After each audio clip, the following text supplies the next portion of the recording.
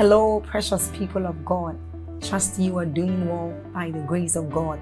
We thank God for yet another day to spend time with Him, another day to commune with Him. I want us to take a short exercise, and that is, I want you to click on that like button to help spread this good news abroad. I want you to help us share this good news, and that YouTube will also recommend this channel, this video to others, and they will also be a blessing.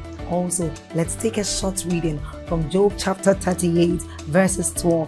It says, "Hast thou commanded the morning since thy days, and then caused the day spring to know its place?" Now this tells us of the great opportunities, of the great blessings we enjoy as children of God when we speak into our day.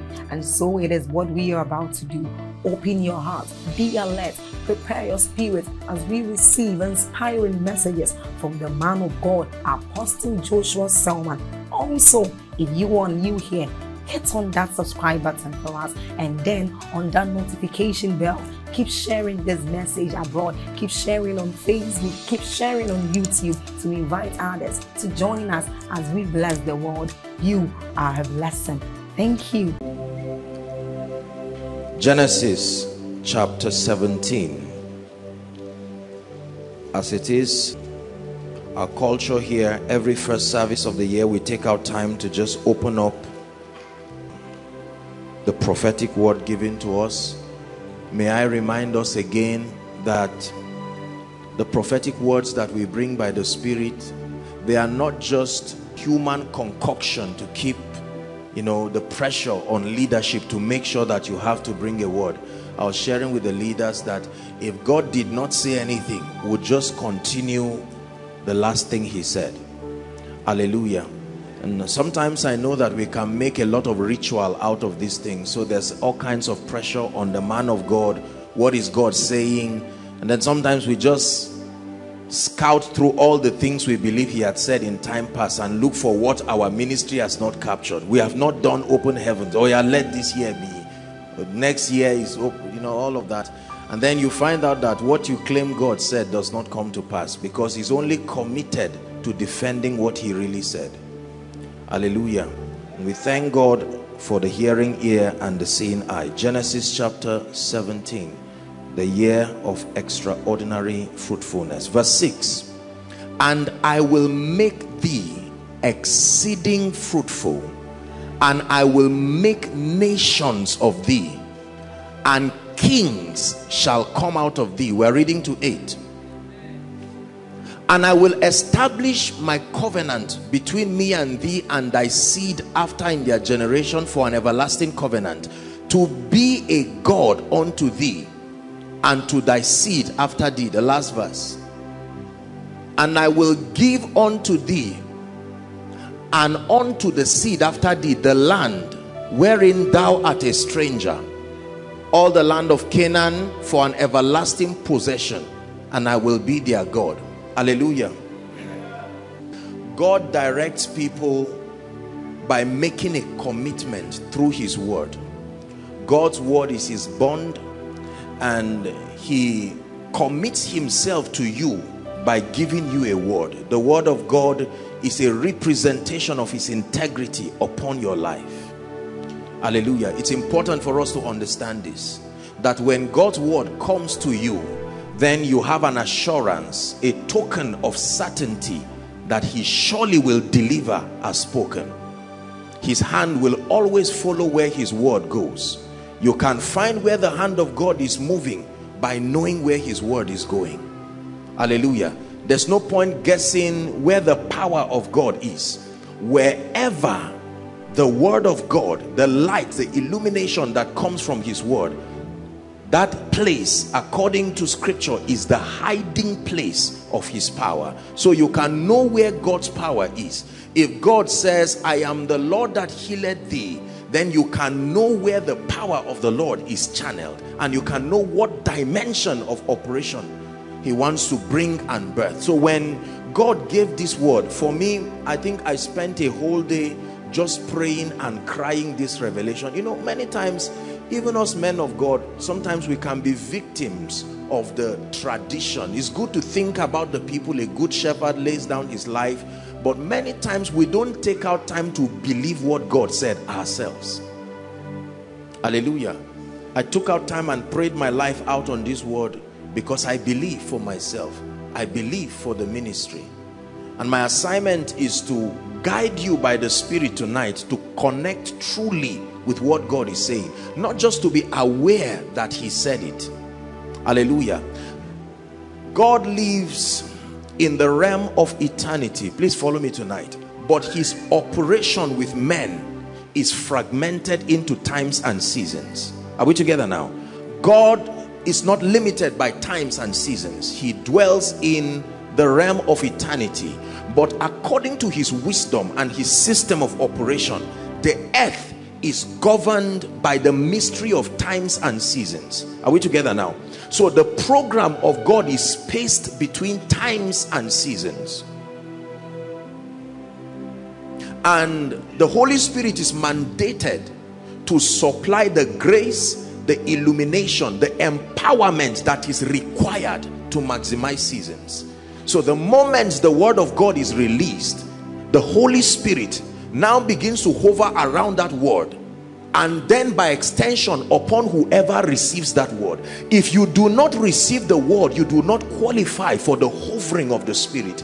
He doesn't have any bias to an individual. He's following the word. So you invite him by receiving the word. You don't just invite him by coming. It is the Spirit and the bride. So if you reject the word, then you cannot attract his presence with respect to his dealings in a season.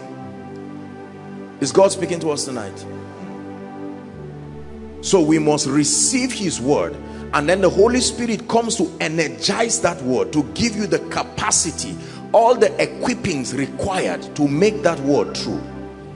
It's not new to us in this ministry. We have learned again and again that just because God said something does not guarantee that it will happen. Correct? It says, forever, O Lord, thy word is settled. Not in your life, it is settled in heaven. It will take you engaging the relevant mysteries of the kingdom to make it in earth as it is in heaven. Are we together now? And so it says, I will make you exceeding fruitful. I will cause nations to come out of you. It says, kings will come out of your loins.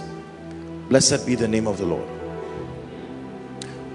We'll just walk through a few scriptures and then I'll begin to explain, give us some instructions, and we pray tonight. Blessed be the name of the Lord. Genesis chapter 35, please, and verse 11. From the rising of the sun to the setting of the same, we give you God. From the rising, I want you to look at that scripture. And God said unto him, I am God Almighty.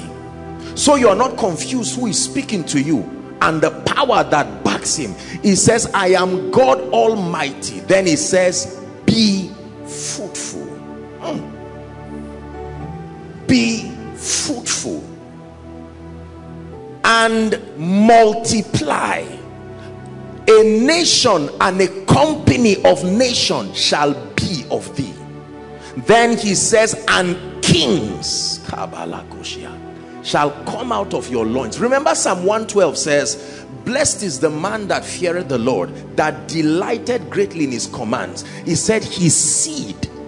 Part of the principles of dominion is that your seed must reproduce and replicate you.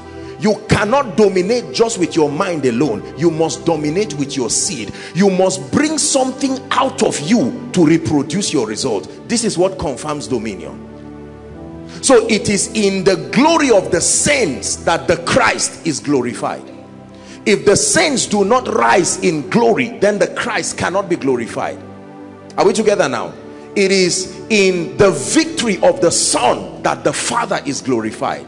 Then the saints in partnership with the Holy Spirit bring glory to the Son. Are we together now?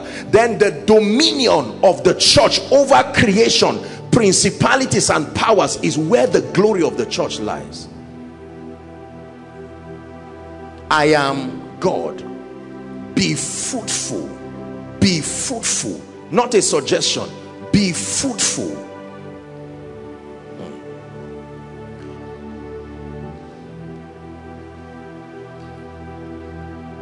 Two more scriptures. Psalm 1 and verse 3. Popular but powerful scripture. Psalms chapter 1 and verse 3. The Bible says, and he shall be like a tree planted by the rivers of water, that bringeth forth his fruit in his season, and his leaf also shall not wither, and whatsoever he doeth shall prosper. He shall be. He's trying to paint the picture of a kind of man that God is describing, and he's saying that man will be in the similitude of a tree that is planted by the rivers of water. You know, sometimes when you study the Bible, try to understand what God is saying. It didn't say by that is planted by the rivers. He said the rivers of water. Then he says that he brings forth his fruit in season, and his leaf does not wither, and so whatever he does prospers. One more scripture. John chapter 15 and verse 8. Just give us King James. If we can have amplified, that would be fine. John 15 and verse 8.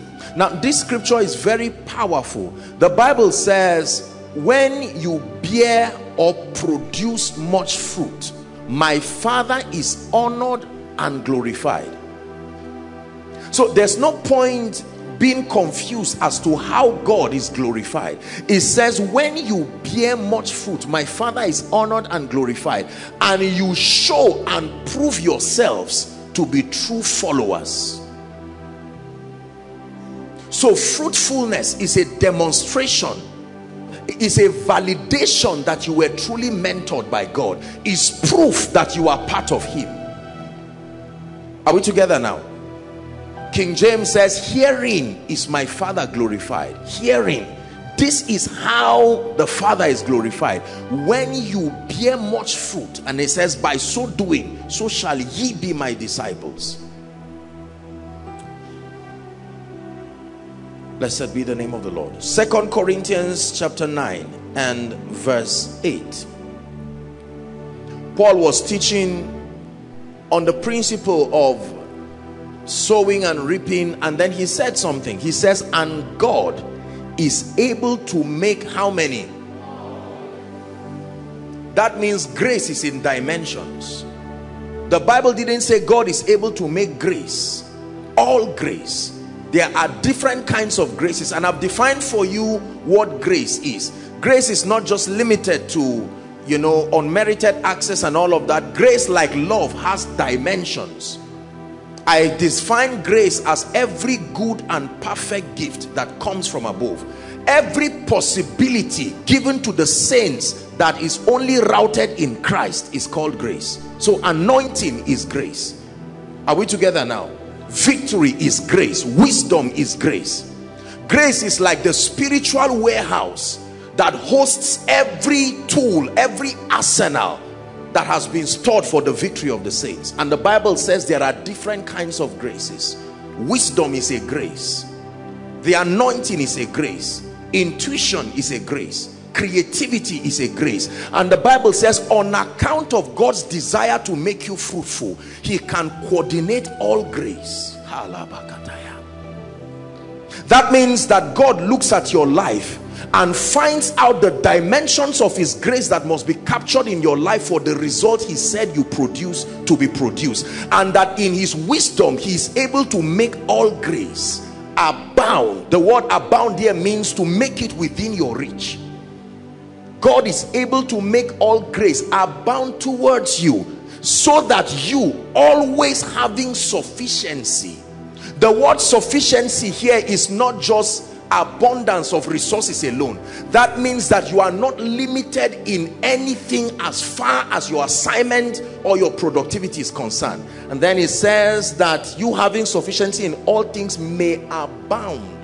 The goal is to produce good works, but the Bible says the system is that God will have to assist you.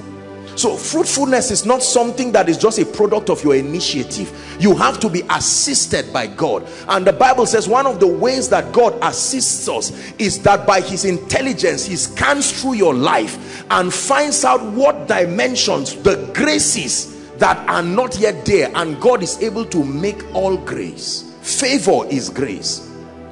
He can make that grace abound towards you. Intelligence is grace. Divine direction is grace. And God is able to make all grace, to make all grace, to make all grace, like instruct them. Favor, go and meet Pastor Alpha. God is able to make. He knows that if that dimension of grace is not in your life, it will make him look like a liar. So he puts pressure on his own integrity and commands that dimension of grace to find a way of colliding with you. Jesus. And God is able to make all grace abound towards you, so that ye, having all sufficiency, he says, in all things may abound to every good work. I believe this for my life. All grace. So it's no surprise if someone cannot sleep because of me and wakes up in the morning and says, I don't know why I was thinking about you. I know what is happening in the spirit. God is making all grace. He's coordinating the tools, the possibilities that must be featured in my life. All grace. If it means him to silence a wicked man somewhere in the village, he can make all grace. That is grace too. Judgment is grace, because it has the ability to make the word of God come to pass in your life.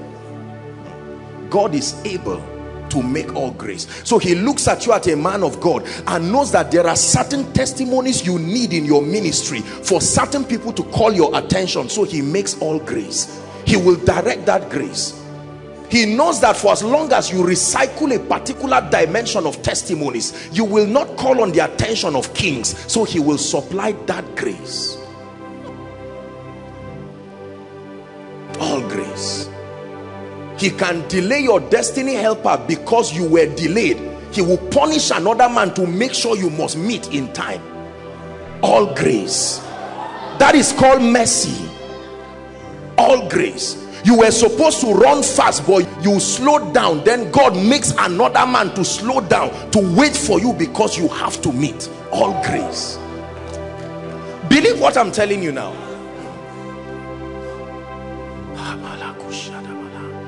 My brothers and my sisters, whoever receives this privilege from God is a sign and a wonder. You will look at such lives and marvel. God is able to make all grace. God gave me a revelation of this scripture in my time of retreat, and I didn't know what to do with myself again. To make all grace. All grace. I sit down and I discern that you are thirsty, and whoever has water within your vicinity is in trouble because one man is thirsty. I make sure all water find the way, whether it's from a well, whether it's from rain, whether it's from a factory producing water. I know you need water, so I will coordinate. Grace is a force. It can make things come to you. If God knows you need the ministry of men, he will make all grace. All grace. They will come to you and wonder why they are there. You will know they didn't bring themselves. All grace. If God sees that the level you are stepping into, there is a dimension of consistent prayer contact that you must make to allow your spirit build capacity in a strange way without your requesting it. A kind of fire will land on you. It's not something that you will try to do. It will so quicken you. You will wake up and pray non-stop like a madman. He's making all grace, because what he's about to give you, he vets your capacity and sees that you are not yet built to hold it. So he makes all grace. and you find out that all through February, all his dealings with you is around prayer and fasting, and you say, God, what are you doing? It is still all grace. Because you who cannot fast 2 days without tasting something, you are now going 3 days dry, complete dry. I don't mean breaking in the night. It's not your human making. He's making all grace. And by the 3rd day, he comes to you and said, this is why I put the fast. There is a new oil, there is a new wine. I was shedding off the old wine skin so you can carry something that cannot be disproved. We give you, God, the highest praise, from the rising of the sun to the setting of the we give you, say, we give you, God, the highest praise, from the rising of the sun to the setting. One more time. We give you, God, the highest praise, from the rising of the sun to the setting of the you had the testimony of the gentleman here, that an angel can stand up and give you a number, all grace. He found out that every man he instructed to honor you disobeyed, and he said, no, not even men will stop me. If they will not praise me, I can raise stones. Let me tell you, it's a fearful thing when God becomes desperate over a man. It's a fearful thing to see, that the jealousy of God becomes directed towards a man. Clear the way for that man, because there is nothing you can do in time that can interrupt. Listen, I want you to get this. I'm showing you the implications of receiving a prophetic word. The Holy Ghost is not looking for a man. The Holy Ghost is following where the word is. So if you receive the word, you attract his attention, and once he comes, that place where the word has been received becomes the center of his activity until the word achieves what it came to do.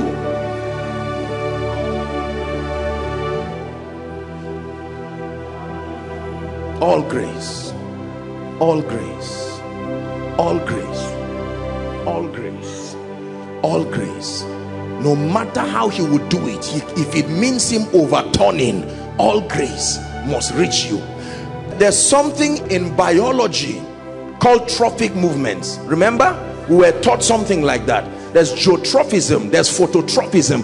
It's a system by which plants insist until they grow. So if you bend a plant in a way and it needs sunlight, it will find a way to squeeze itself until it receives that light.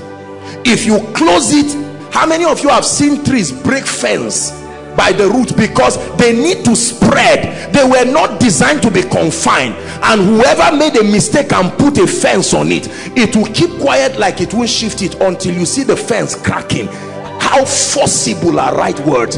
They will push every barrier until the word of God prevails. So if God has told you, man of God, this is your season of appearing, I tell you, forget about whoever likes you or doesn't like you. Is a joke.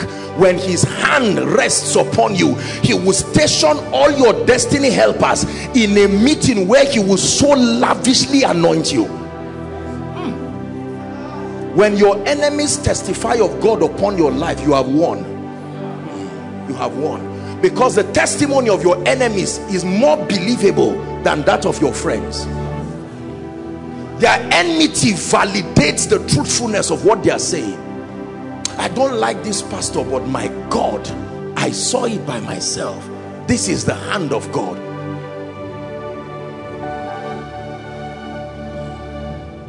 Look at the scripture again, and then we'll deal with a few things. And God is able. God is able. If God were not able, then I would be afraid, because how will the grace come? It's one thing to tell me a possibility, but the Bible says God is able. Let me tell you what it means to be able. To be able means to be capable. To be able means it is within your jurisdiction. Within your jurisdiction. If I have 10 naira and I see a little sachet of pure water, I am able to buy it. The resource to make it happen is there. Is that true? If I have a company, for instance, and I see a young man who is a graduate and trusting God for a job, I am able. Able means it is within your ability. So let's go now. It says it is within God's ability to make all grace. It is within God's ability to bring the anointing. It is within God's ability to open you up to a strange dimension of visions and dreams. It is within God's ability to manipulate the loyalty of men towards you. God is able to make all grace, not grace, all grace, abound towards you. That means that the next time you see strange things happening, you will not act ignorant again. The next time you find out that you wanted to go in the morning and a visitor delayed you, and now that you are coming out, you meet someone you've been trying to meet, you have an interpretation to that coincidence. All grace, walking by the spirit of wisdom. God has decided to channel his jealousy towards us this year like never before, and then declaring that we be fruitful. It will be wicked. It says, when I send thee, lackest thou anything? In other words, I cannot send you without equipping you. God does not equip you by giving you money. He doesn't equip you just by giving, no. He equips you by giving you something supernatural that will begin to manipulate men to your own wonder. Why are you helping me? And the person says, honestly, if I had the answer, and then you know there is a reason. Why do you want to buy chairs for my church? Don't you have a pastor to say, I can't explain why? And you know, all grace being channeled towards you. Please sit down. So by the Spirit of the living God and by the illumination of God's word, we know that he's bringing us into a season of extreme productivity. He's bringing us to a season of influence. He's bringing us to a season of increase. He's bringing us to a season of unusual results.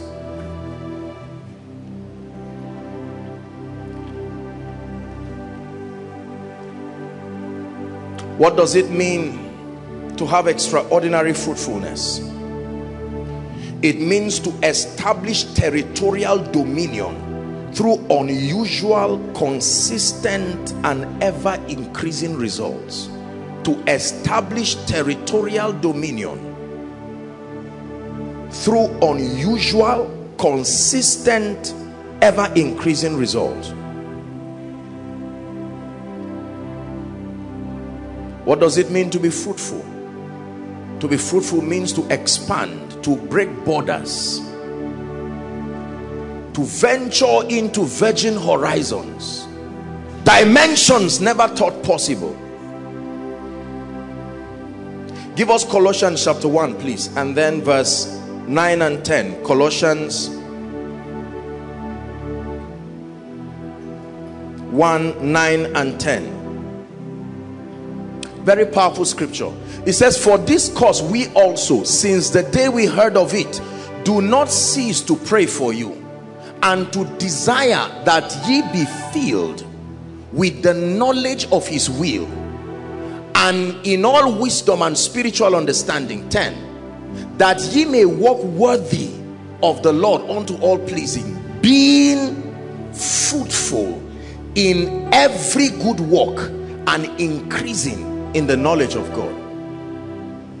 Being fruitful in every good work.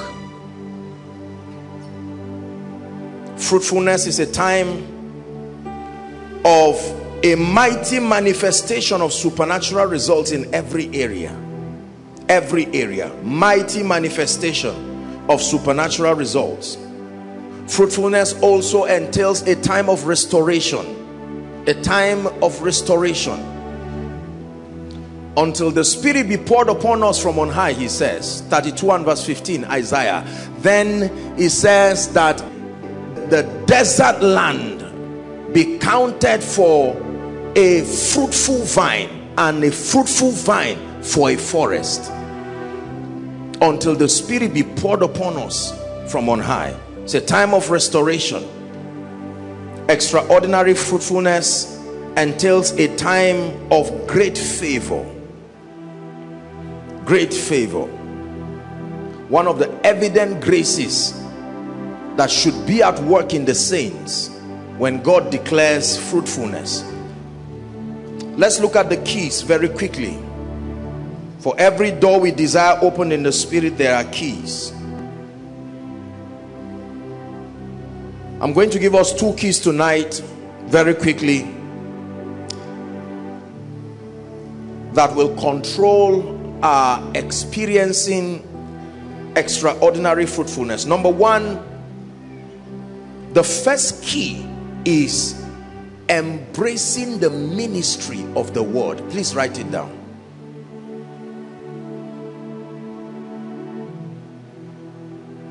Embracing the ministry of the word. My brothers and my sisters, we are living in times where your neglecting the word will be to your own peril. It's not only a prerequisite for your spiritual advancement, but it will translate to your success in general.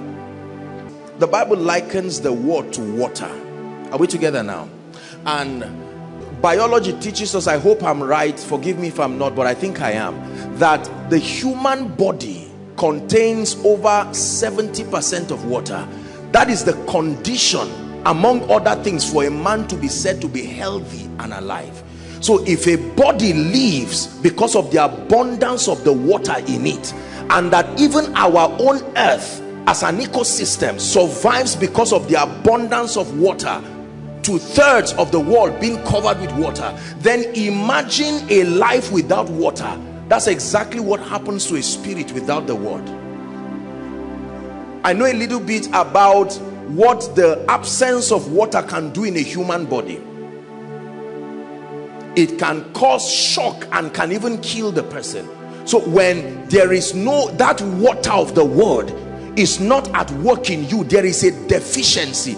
A system was designed in man to detect thirst, and I think they tell us, medical people tell us, that by the time you really feel thirsty, your body has already been frustrated demanding water. Is that true? That you shouldn't have to wait until the body gets that thirsty. The ministry of the word. And you know, many times when we say the word of God, many believers just, oh yeah, you mean scriptures. No.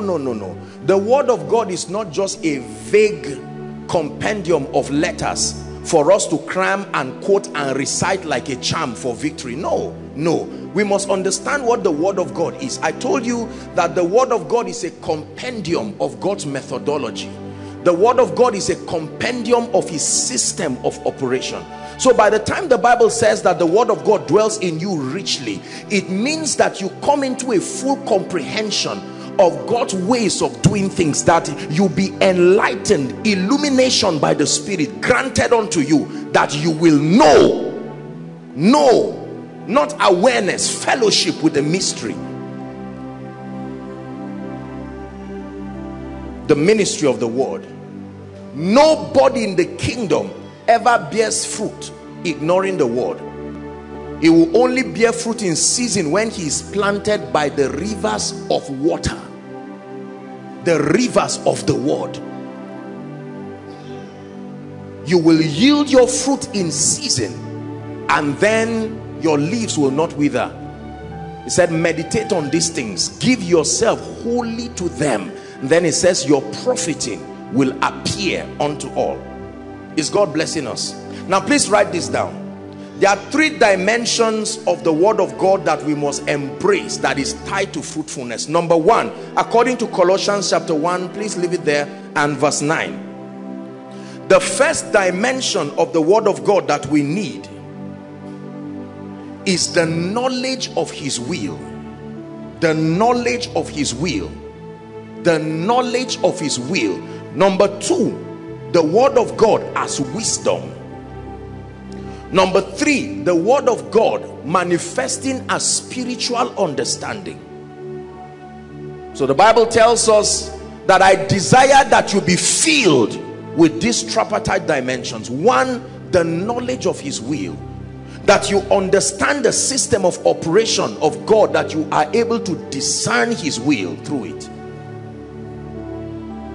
Hebrews chapter 1 says, God, who in sundry times and diverse manners spake to us by the fathers and through the prophets, verse 2 says, hath in these last days spoken to us through his Son, the word, which he has appointed to be heir of all things. That his most valid instrument for discerning his will is his word. It's important. You cannot lay claims on the truth of God's word when you are in doubt if it is the will of God. That means that you need to search the scripture to find out, is it the will of God to prosper me? Is it the will of God to lift me? Is it the will of God to heal me? Is it the will of God for my ministry to flourish? Is it the will of God to cause me to become a voice over a territory? When you know the mystery of his will, then you can engage your faith and receive it. And then number 2, wisdom. We need the wisdom of God. The Bible says every house is built through wisdom, and by understanding it is established. A house is not built through desire. Desire only gives you the fortitude to create an atmosphere for the spirit of wisdom to come. It says, through desire a man, having separated himself, seeketh an intermediate with all wisdom. The desire brings about separation, but it will take the word to administer wisdom. Listen, the word of God is the wisest perspective of God concerning any issue. The word of God presents the wisest perspective on all matters, because there are times that you are in a strait between your intelligence and the word of God. There are times you are in a strait between culture and the word. There are times you are in a strait between your instincts and the word. At that time you will have the confidence to lean on the word of God as touching or as providing the wisest perspective. No man ever fails following the word. Listen, every time you are in doubt of the voice of God, let the word of God be his voice. Because even if an angel comes to preach another gospel that defies the integrity of the word, then let him be accursed. The ministry of the word. Many believers refuse the word. We want results, but the fortitude to be patient, to stay, to build, to know, it takes a lot of sacrifice. There is a spiritual labor to receive the word. That is the labor that the Bible enjoins, that we have to enter our rest. Acts chapter 20, please, quickly, and verse 32. Acts chapter 20 and 32.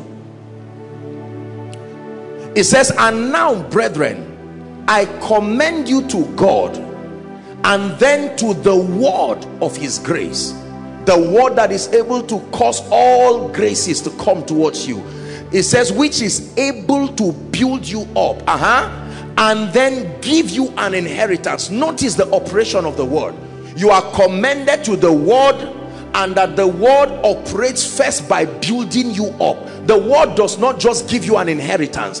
The word vets your capacity to receive that inheritance, and if you fall short of it, it first will build you up, then deliver to you an inheritance among them that are sanctified. So you can know them that are sanctified by the inheritance they possess and demonstrate, and that the word of God is able to build you. Are we together now? The word is able to build you up and to give you an inheritance. I think it's Galatians 4 that says, for an heir, as long as he's a child, it says he differeth not from a slave, though he be Lord of all. So he is destined to walk in his inheritance, but the Bible says, provided he is a child, void of understanding, he differeth not. The results does not show any difference between the child and the slave, but is under tutors and governors until the time appointed.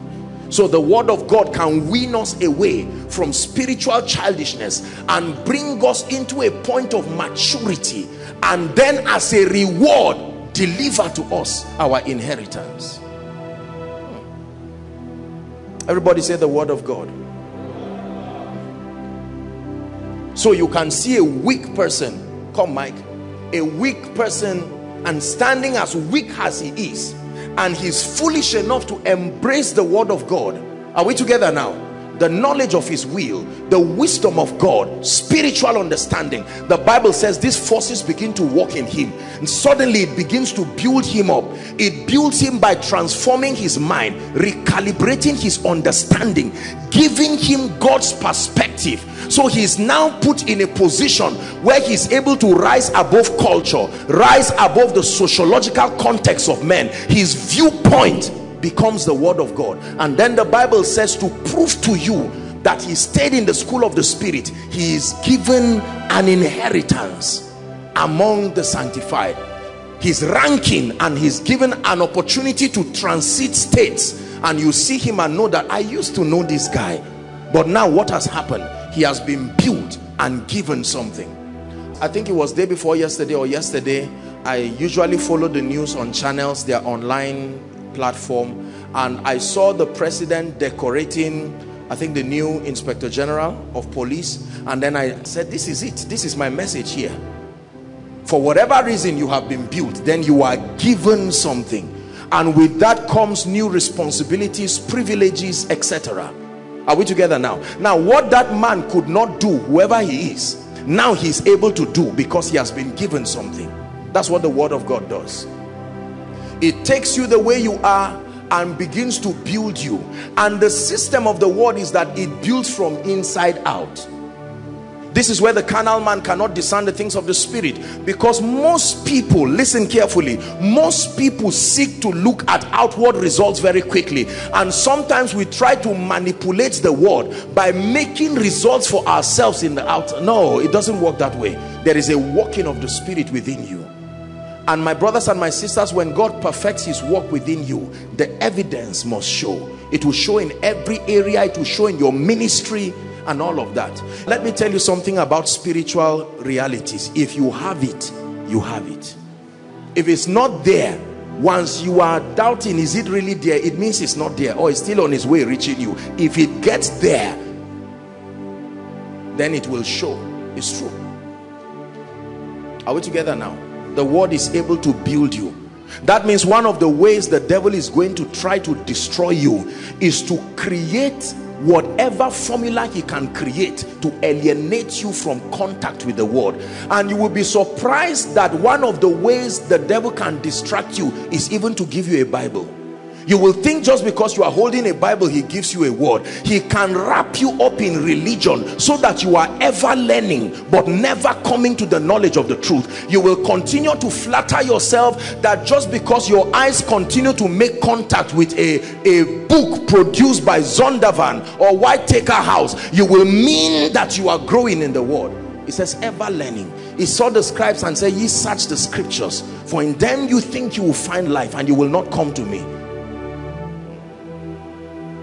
There are all kinds of ways the devil can distract us, especially for we preachers, because boy, ministry can make you so busy, and you will be searching the word, but you are just looking for a sermon, and you can array nice sermons and get all kinds of sermons. You are instant as far as ministry is concerned, but as a person, the richness of the word is not in you.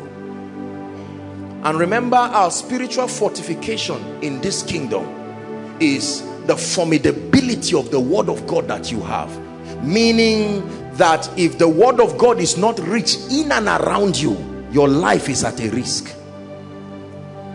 When life pushes you, it will have to take the word content in you to find expression. Are we together now? When the word is not at work in you, you are going to be frustrated and discouraged, because my brothers and my sisters, like Pastor Alpha was sharing, we are at times where men are not just saying, based on the world system, there is a casting down.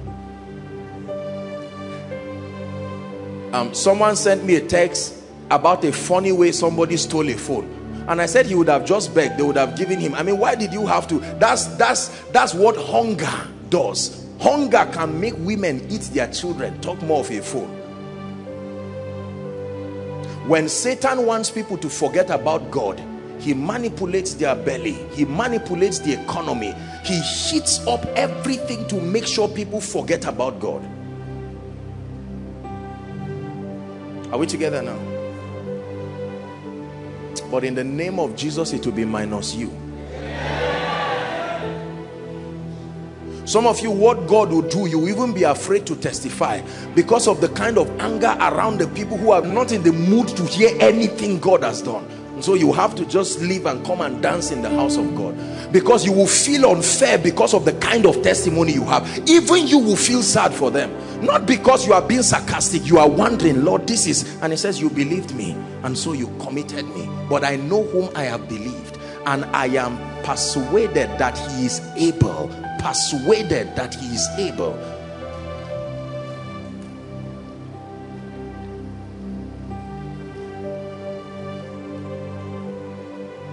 John chapter 15 and verse 16. I was preparing this and the Lord gave me a powerful revelation. He said the word ordains you to be fruitful. The word ordains you. Like you conduct an ordination service and you pour oil on a man and say, from today, brother ABC, you have become pastor this or whatever you are. Are we together now? The Bible says the word can coordinate an ordination ceremony. An ordination is a system of authorization, and that the word, like a minister, can ordain you into a realm.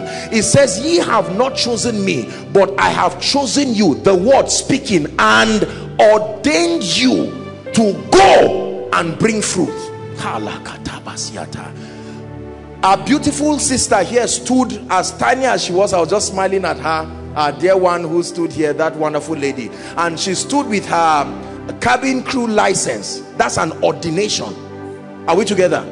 Yes. If you try to harass her around an airport, even if she's not employed yet, she's able to tell you, no, I'm a licensed this and that. That means I have received the authorization, because these gates are still there. Remember our old gates. And so there is a license, and it says, I have ordained you. I didn't just send you, I ordained you. Ordained by the word. Where is your pass into the realm of increase? And you bring the word. God said, I will make you exceedingly fruitful, and the gate opens. There you go. And for someone, he comes, where is your pass? And he says, I'm tired. And the gate said, turn around. Weariness is not a key for open doors. It takes the word. Where is your pass for a new level of the anointing? And then you say, I will make you exceedingly fruitful, that nations shall come out of you and kings out of your loins. The word ordains. It is true. The word ordains. Let me indoctrinate you with this revelation. Get it. Ordained to bear fruit. Kabarako sataya. That means whatever you are involved in looks at you. You come with a license. Ordained to bear fruit. I'm a music minister. Ordained to bear fruit. In the name of Jesus. That means there is a life-giving factor in your songs that must force them to reach the nations. An ordination happened through the word. Ordained to bear fruit. Not ordained to talk stories. Not ordained to explain. Ordained to produce results. Men of God, hear this. The word of God is able to ordain you that you go and bring fruit. Not just go and get fruit. To go and bring forth. Like a woman pregnant, and then she brings forth something out of her, a child. So I can send you alone, as weak as you are, and say, look at the multitudes that God is sending you to. I may not have naira and kobo to give you, but I commend you to the word of his grace. And you feel weak in yourself. You say, look, I'm unqualified. And the word of God says, hold on, let me ordain you. And the same way, you know, those days when they ordained Anglican priests, many things would happen. Those days we used to wear cassocks. You know, you wear the whole regalia from top, it must touch the ground. Clean shoes, well polished, and all of that. And you are so happy. And they used to call us seminarians. Even the masquerades didn't flog us. Are we to? Yes. We had masquerades that sometimes would come up to harass people. We used to move in groups. The masquerades will run around and dare not come near us, because even the masquerade knows a priest from a... That means that ordination creates immunity. That Satan is running helter-skelter. He comes to a house and sees you clothed with the word. It's an ordination. And they tell the demon, go now. I say, you come and go. The word of God. Building fortification. So don't be surprised when 1,000 falls by your side and 10,000 by your right side. It looks so close, you are worried. God says, have you not heard that it shall not come nigh thy dwelling? Only will you stand and see, watch the reward of the wicked. Ordained to be fruitful. John 15 and verse 16. Ordained to be fruitful. Ordained to be fruitful. If this is all you get tonight, is worth it. That you can walk around knowing that this fruitfulness thing, I'm not getting it illegitimately or illegally. I am ordained. So as a man of God, you go for a meeting, you expect people to be healed. You expect people to be delivered. You expect that there be an outpouring of the Holy Spirit. You expect revelations and signs and wonders. And the moment you stand there and say, praise the Lord, and the demons are flying out and liberating people, is a token of your ordination. Is proof that you came with the word. You didn't send yourself. Sent by the word. Ordained to be fruitful. If I'm a destiny helper to you, and then I come and I was supposed to pass you, because of the investment of the word upon you, it has been ordained to make sure the graces come to you, and that word will compel me to want to come and help you and support you. Thank you, Mike. Are we together now? Ordained to be fruitful. Ordained to be fruitful. King of kings, Lord of lords, let your kingdom reign in my life. Adonai, Adon, the Lord. Adonai,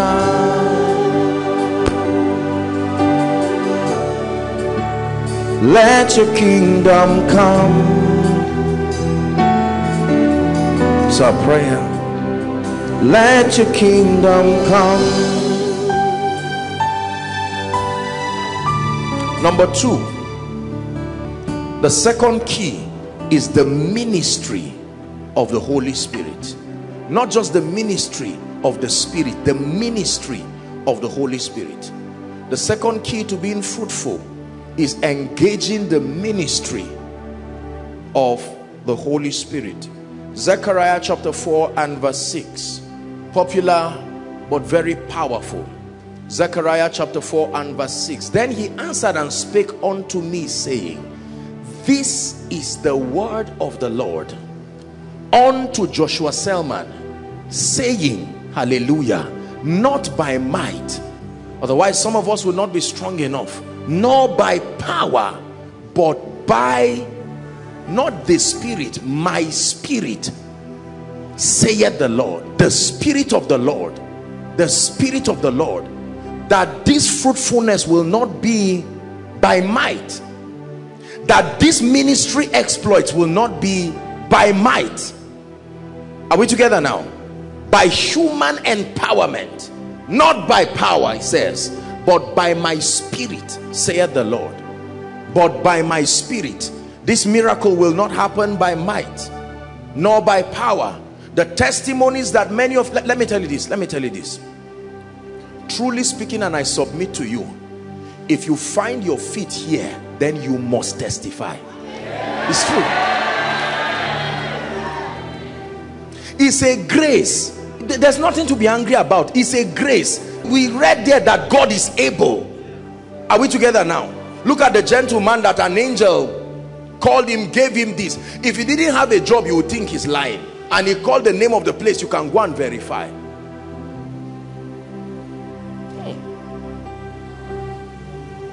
That the word comes And just like somebody wanting to steal from you, the word continues to trail you until it surprises you. You know how a thief follows you. You think you are walking alone, but a thief is following you to steal your phone. This one is following you to make sure you are blessed. Did you not read in your Bible that there are two spirits called goodness and mercy, and that they can follow men? They can follow you.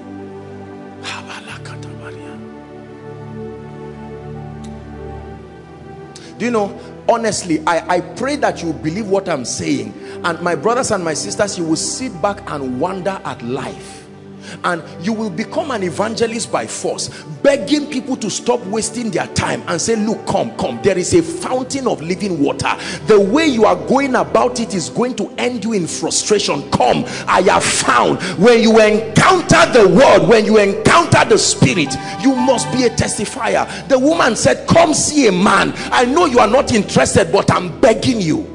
That's the reaction to a man who becomes marvelously helped by God. You become too grateful. The compassion burns in you, and you can wake your family members and say, look, let's be tired of this state in this house. There is a way out.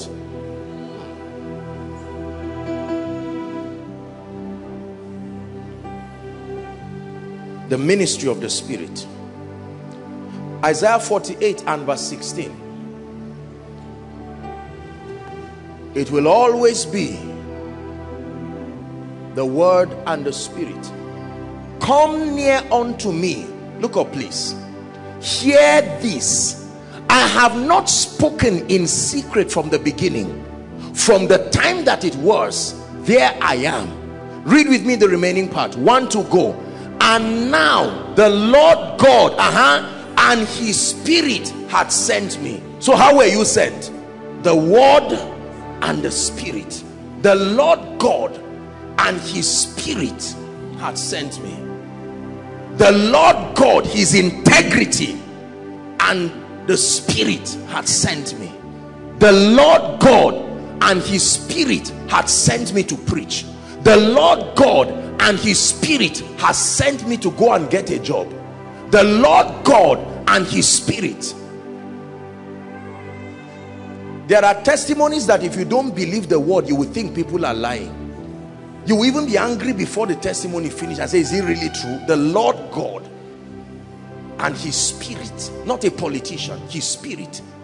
The last time the Lord and his spirit came together, that collision brought the recreation of the earth. Genesis chapter 1. Don't turn there, just hang on here. The Bible says, in the beginning God created the heavens and the earth. It says, now the earth was dark and void and formless, and then the Spirit of God hovered around the face of the waters. Verse 3, and Elohim said, light be. And the breathing of the Spirit and the word ensured that God said it and he saw it.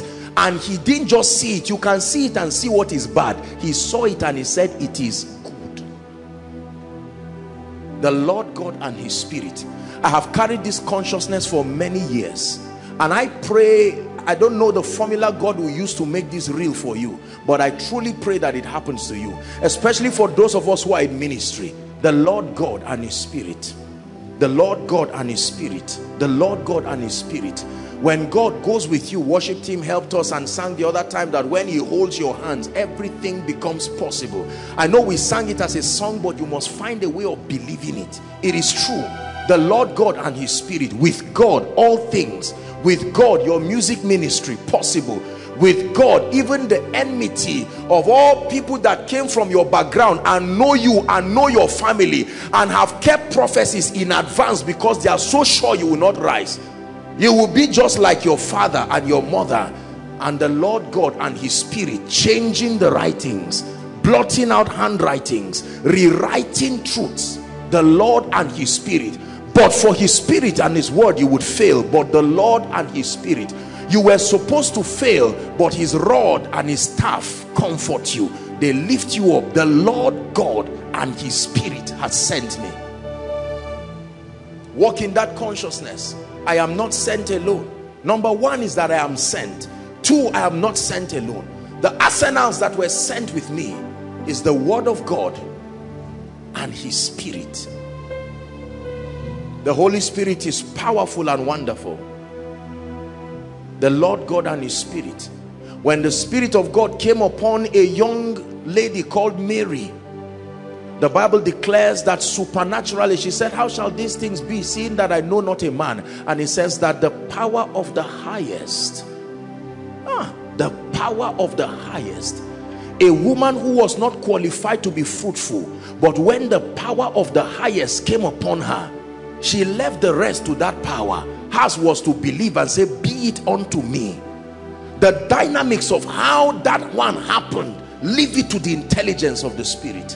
The same way the power of God will overshadow you, and you start something that is laughable, and by the third month everybody sits in wonder and says, what has God done? The Lord God and his spirit. Acts chapter 10 and verse 38 says how God anointed Jesus of Nazareth with the Holy Ghost. Anointed Jesus of Nazareth with the Holy Ghost. Anointed Jesus of Nazareth with the Holy Ghost. Leave the power part. Anointed Jesus of Nazareth with a person, the Holy Ghost. You can't do ministry without the Holy Spirit. No. You can't understand the Bible without the Holy Spirit. I can tell you this, when it comes to understanding scripture, there is very little of your creativity and education, quite honestly, that plays a role. You will need the illumination of the Spirit. Are we together? Elihu said there is a spirit in man, and the inspiration of the Almighty, there is a spirit in man. There is a spirit in man. Without that spirit, there is no inspiration. There is a spirit in man, and the inspiration, the breath of the Almighty maketh men of understanding. You can't just understand. No. Understanding is the Holy Spirit living out his intelligence through your mind. So you sustain capacity that is not fair for humans to have. The same way a spirit possesses a man and begins to live out its characteristics through the faculty of that man, God is able to come upon you as the spirit of understanding and open up your fortitude to comprehend in an unusual degree and an unusual dimension. Bible study only aids it, but it does not create it. This one comes by the Spirit. Is God speaking to us tonight?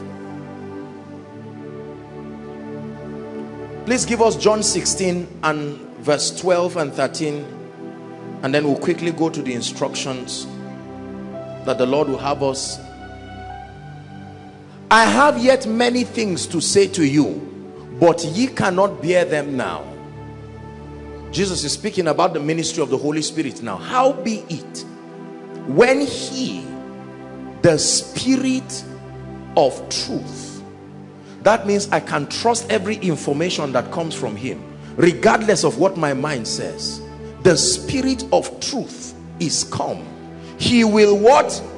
Guide you. He will. What does it mean to guide? To coordinate you, to make sure you are within the jurisdiction of truth. He is able to coordinate you, define boundaries, so that you always stand in a position of truth that becomes an advantage. The Bible says he shall guide you into all truth. All truth. There is a body of knowledge. Remember, the Bible says that we are a chosen nation, a royal priesthood, a peculiar people. Are we together now? It says we are being called forth to show the praises of him that has called us from darkness into his marvelous light. Not just light, marvelous light. An exact body of truth that qualifies you to possess a certain level of dominion within a dispensation is called marvelous light. And the Bible says the Holy Spirit can guide you. Can guide you. You can read a book on finances. You can read a book on leadership. You can read a book on all of these things. Wonderful. But when the Holy Spirit comes, he will not just educate you, he will guide you. Guide you. Guide you. We are being guided by the Spirit. That is the help of God given to us. Guided. The prophetic word came by the guidance of the Spirit. You can't sit down and just invent a word. I think you are saying this. No, he comes. In the 5th month of the 6th year of this and that, the word of the Lord came like a messenger sent from the throne to you. And when it comes, you receive it. The evidence shows the Lord and his Spirit has sent me. The Bible says, he shall not speak of himself, but whatsoever he shall hear, that shall he speak, and he shall show you things to come. He will cause you to be ahead, not by predicting, by taking you there. He will show you. The Holy Spirit does not predict, because he is God. He will show you. This is the next line. This is the system of advantage for the next years that come, in ministry, in life, finances, etc. Do you believe all I've been sharing? Blessed is she that believes, the Bible says, for unto her, not unto them, unto her there shall be a performance. The performance is for those who believe. Believe, pistis, conviction, and the action that you take based on that conviction.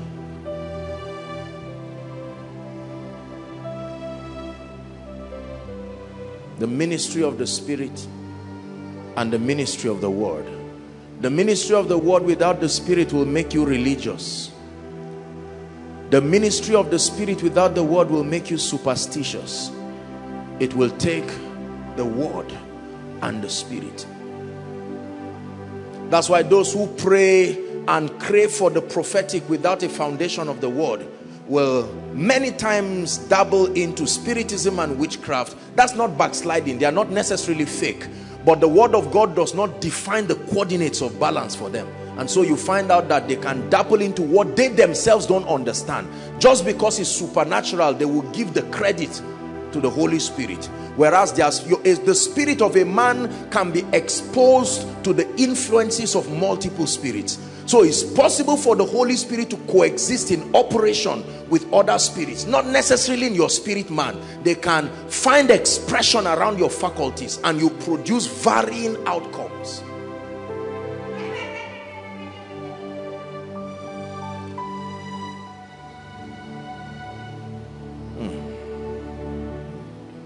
So it's important for us to know the Word of God cultivates in you the character, the understanding of God's modus operandi, so that even in the administration of the Spirit, you are defined by the boundaries that brings balance and edification to the saints. It is dangerous. That's why you have a lot of people continue to pray until they take them in the psychiatric ward. The doctors will tell you, have you seen many people get to the hospital just praying? I'm not saying they are bad people, but sometimes people have gone to the mountain to pray and return back mad. You can't credit that kind of thing to God. They may be well-meaning. Don't be offended if your loved one has been like that. I'm saying that their spirits were so opened. That space was supposed to be filled with the Word. But see, every time Satan sees vacuum, he doesn't leave it alone. He's obsessed with space. If he finds space anywhere, space through ignorance, space through zeal without knowledge, he's a welcome guest, invited or not. So when you begin to build capacity, it's like borrowing vessels and leaving it empty. He will quickly come. Are we together now? And then those who continue to study scripture, they pride themselves because the knowledge of the Word has an intellectual dimension, and the intellectual dimension itself is rewardable. Are we together now? As a theologian, as an intelligent person, when you speak to people who are educated, your ability to conjure thoughts that make sense, it makes sense to civilization, it makes sense to the context of men. So you will think that just because you coordinated yourself well intellectually, that means you have delivered according to the Spirit. No. That's why Jesus looked at the scribes and the Pharisees and says, ye err not knowing the scripture. They thought it to be an insult because they believed they were better scripturally educated than Jesus himself. I mean, these guys had the proofs of the entire Torah in their minds. They would recite it verbatim. And Jesus said, you are still in error. They felt offended. Don't insult us. We are the doctors of the law. Hopefully sometime this year, I will teach you how the Sanhedrin Council came. The Sanhedrin Council started with Moses. It was a system of eldership that was created for him to pour his spirit, to help him coordinate spiritual activities. And all of that error, religion, the spirit was out of it up until we get to the Roman government. We still have a Sanhedrin Council, but the spirit left. Remember, there were 70 elders that were called. Come on now, are you not Bible students? That's where it started from. Now, in the New Testament, the one who instructed it, they have been so organized, they don't even know him again. Who are you? We have been in this ritual for decades. We inherited it from our fathers. And Jesus said, no wonder. No wonder. Just because a thing is very long does not mean God is there.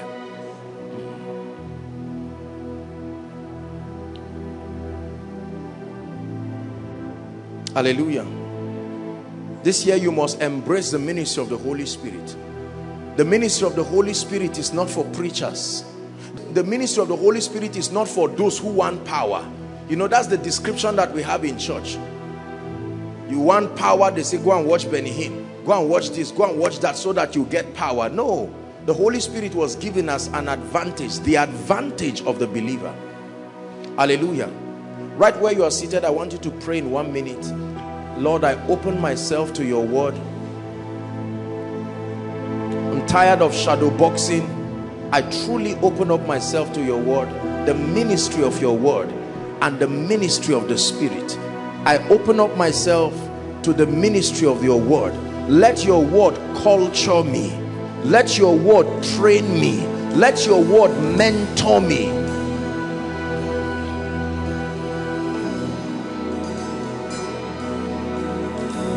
Please pray.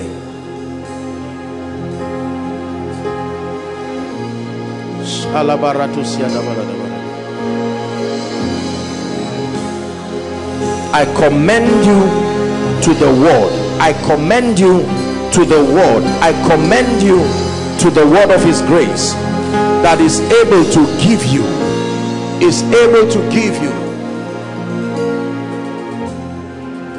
I commend you to the word of his grace. It is able to build you up.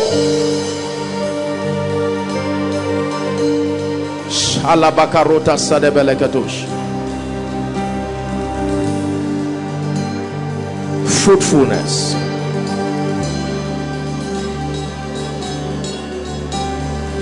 I have ordained you to go and bring forth fruit.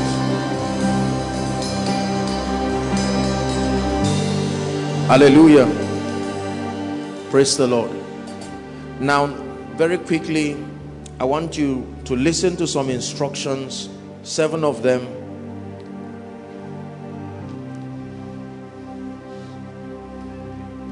Bishop Oyedepo said, we walk by common sense. We run by principles, but we fly by instructions. The ones who produce pilots and work in the aviation industry, they are called instructors. Are we together now? The humility to constrain yourself to God's instructions. Every time a prophet came bringing the word of the Lord to a person, a family, he came with instructions. And all those who were humble enough to hearken to the instructions saw all kinds of signs and wonders happen to them. Instructions. Can you pray in 1 minute and say, Lord, give me the heart. Give me the heart to not argue with your instructions. My son, he says, attend unto my words. Incline your ears to my sayings. He says, do not let them depart from your heart. They are life to those who find them, Please pray. You are beautiful in all your ways. Lift your voice and pray. You are beautiful in all your ways. Lord, I delight in your instructions. I delight in your instructions. You are beautiful in all your ways.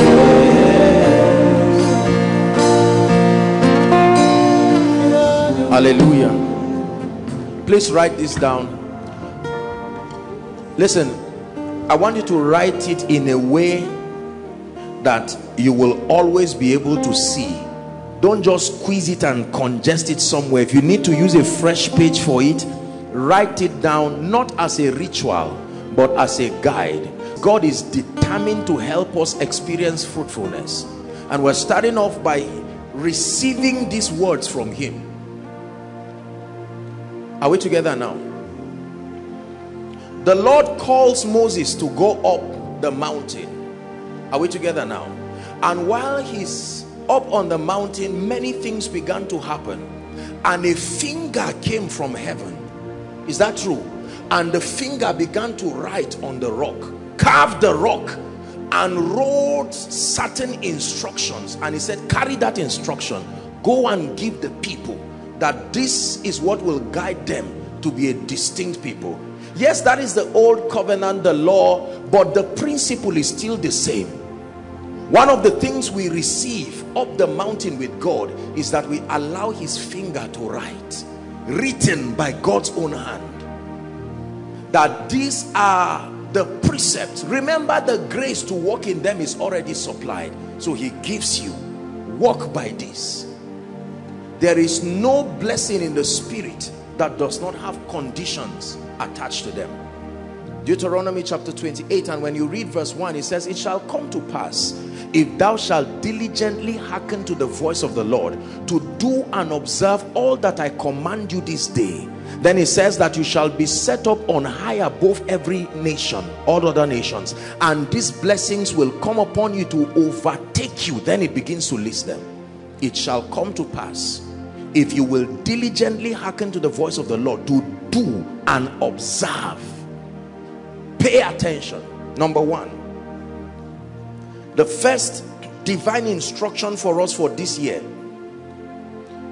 be intentional about your spiritual growth and progress. Instruction number one: be intentional about your spiritual growth and progress.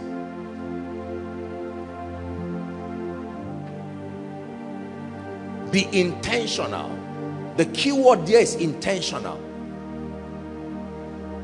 Don't just leave it up to God to say, Lord, if you want me to grow, you will do it. You have to be intentional. The same way you are intentional about cooking. You take the rigor of going to the market and nothing will stop you, not even your hunger. You get to the market and patiently search out everywhere till you find the ingredients. You go back home, time is already gone. The meal may take an hour or two, but you are intentional about making sure that there is a meal in the pot. That's how you must approach your spiritual life. We are living, listen to me, in times where the moment you are careless with your spiritual life, you will pay for it. You have to be intentional. Write it down. Let me just buttress quickly on it. Place priority on your time with the word. Place priority on your time in prayers. Place priority on your time in corporate fellowship. I say it again. Place priority, still buttressing on point one, on your time with the word, your time in prayers, and your time in corporate fellowship. These are spiritual bailout systems. These are spiritual strategies to keep us up and doing, regardless of the storms and the vicissitudes of life. The Lord told me this. Be intentional. Many of us have never truly, honestly grown in the spirit. There are people who, truthfully speaking, under God, never read their Bibles. Doesn't mean they don't open it. They open it only on Koinonia. Just look at it and you are busy. You just close it and say, I will read it later on. It's an attack. Every time you are neglecting the word, remember the example I gave about a body. The water is reducing from 70% to 30 to 20 until you begin to choke spiritually. The word content, it's important. Be intentional about your spiritual growth and progress. Place priority. Invest time with the word. Let me advise many of us here who are working class, you have businesses or you have jobs. Please sit down with God and design a strategy for your spiritual growth. You will never have time that you didn't create. Did you hear what I said? You will never have time, thank you, that you did not create. You will have to create and make time. Anything you don't create time for, there is no time for it. You eat because you create time for eating. You go on a job because you created time for it. If you don't create time for God in your life, there will not be time for God. God is not about to add 1 minute to 24 hours. We're all given that, and that's all we have per day. You have to create time. For some of us, it may mean trusting God for grace to flog out the spirit of slumber from your life. If your day is obviously occupied, then you have to train your spirit man to be awake and invest in the word. All of us may not have equal time every day, but please trust God for grace to create time. Create time, create time, create time. Oh, how I love your Lord. They are my meditations all day long. Let the words of my mouth and the meditations of my heart. Embrace the word. There was a very popular story of Smith Wigglesworth. It was said if you went to his house, you would almost be bored because all you will be doing is reading scriptures. They will open the Bible, you will share, then you close it, just laugh over, and then you say, let's do it again. And then you open the Bible. Even in his photo, you see him with a small Bible holding it. No wonder he was from a cobbler, became one of the apostles of faith. The word of God built him up, gave him an inheritance. If you have salary minus the word of God, you are in trouble. If you have more degrees minus the word of God, you are in trouble. If you have more influence minus the word of God, you are in trouble twice. For even contending for influence minus the word. Anything minus the word is not just zero, it's trouble. Be intentional about your spiritual growth and progress. For some of us, you have not yet agreed on a place for prayer with God. I mean personal prayer, not just Tuesday prayer with prayer band and prayer here in Koinonia. You need to go the extra mile. Some of us have roommates and friends, and of course you don't disturb and distract people. If you trust God and cry, the Holy Spirit, you know, the way believers seek God now is very disturbing. People went out of their ways to found. There used to be in the campus those days, there's a place many of you don't know, it was called lawn tennis court. People would come, some under the tree, some near a chair. They just pile a chair and you are passing. Sometimes you are passing, you want to quickly go and ease yourself. You hear somebody just praying there. In other words, don't near here. This is me and God. But now this obsession for convenience, please don't get me wrong. I'm not saying God wants us to be comfortable, but let me tell you the truth. If it is God you want to do business with, trust God for grace to conquer an excessive appetite for convenience. People used to pray in the rain falling. They would lie down and say, let it finish on me. And God says, you do this to express your passion. Not because that's the activity that gets God to you, but it's a token of your hunger and desperation. Please find a place to pray. find a place to pray. There's too much distraction in our world. And don't get me wrong again, I know that I'm talking to a larger body of people. Don't get me wrong, I don't mean to be sarcastic. Manage social media. Are we together? Manage this. Some of us, even if there is nothing, you have to text, you have to check something. Let me check who is there now.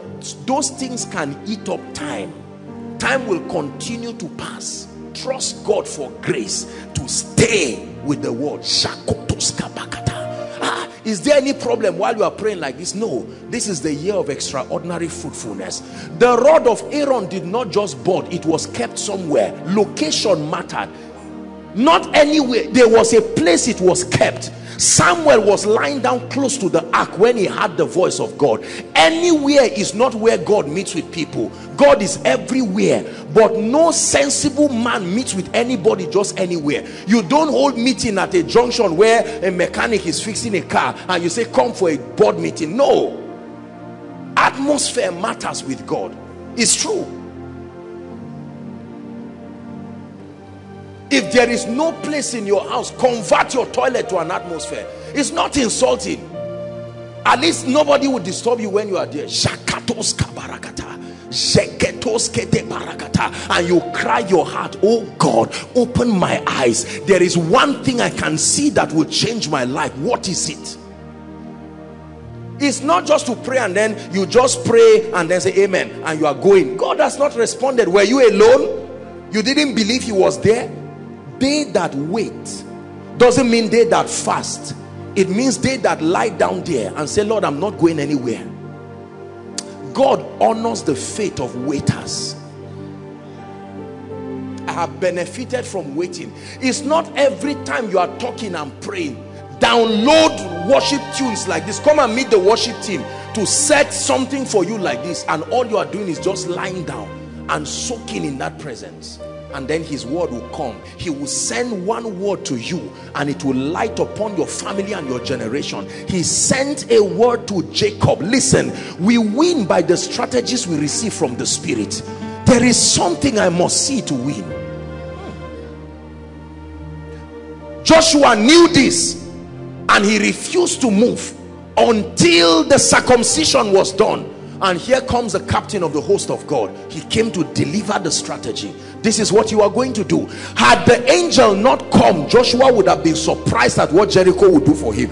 You know, the story makes it cheap. Cheap victories because of the strategy God gave, not because the matter is not serious. When God comes, he has the ability to deflate every mountain like a balloon. And you say, where is the mountain before Zerubbabel? Please learn to stay. Learn to stay.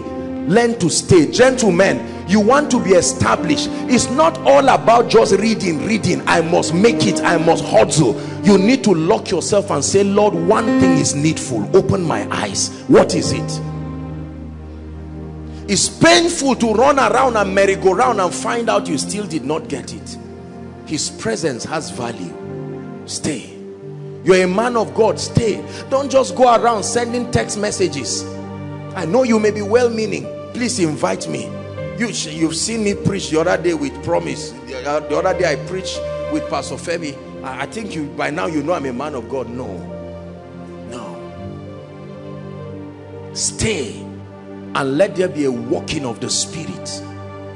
It may be for days, it may be for months, but let me tell you, when you truly stay with God and he comes to you, you will be surprised what your life will become.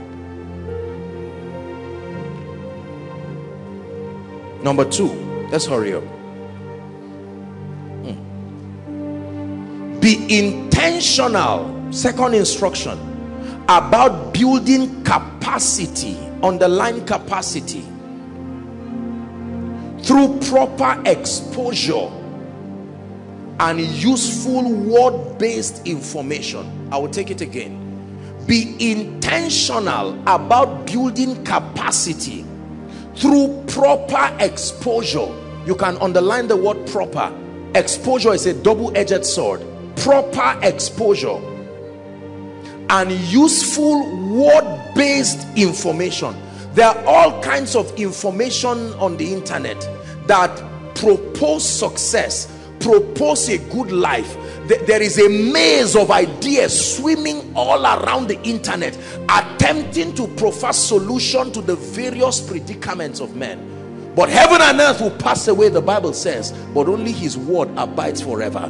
Whatever information you grant access to your life like a drug, it must be vetted on the platform of the word. If it does not pass that test, my brother and my sister, don't waste your time, because you will still go through the rigor of taking it out again.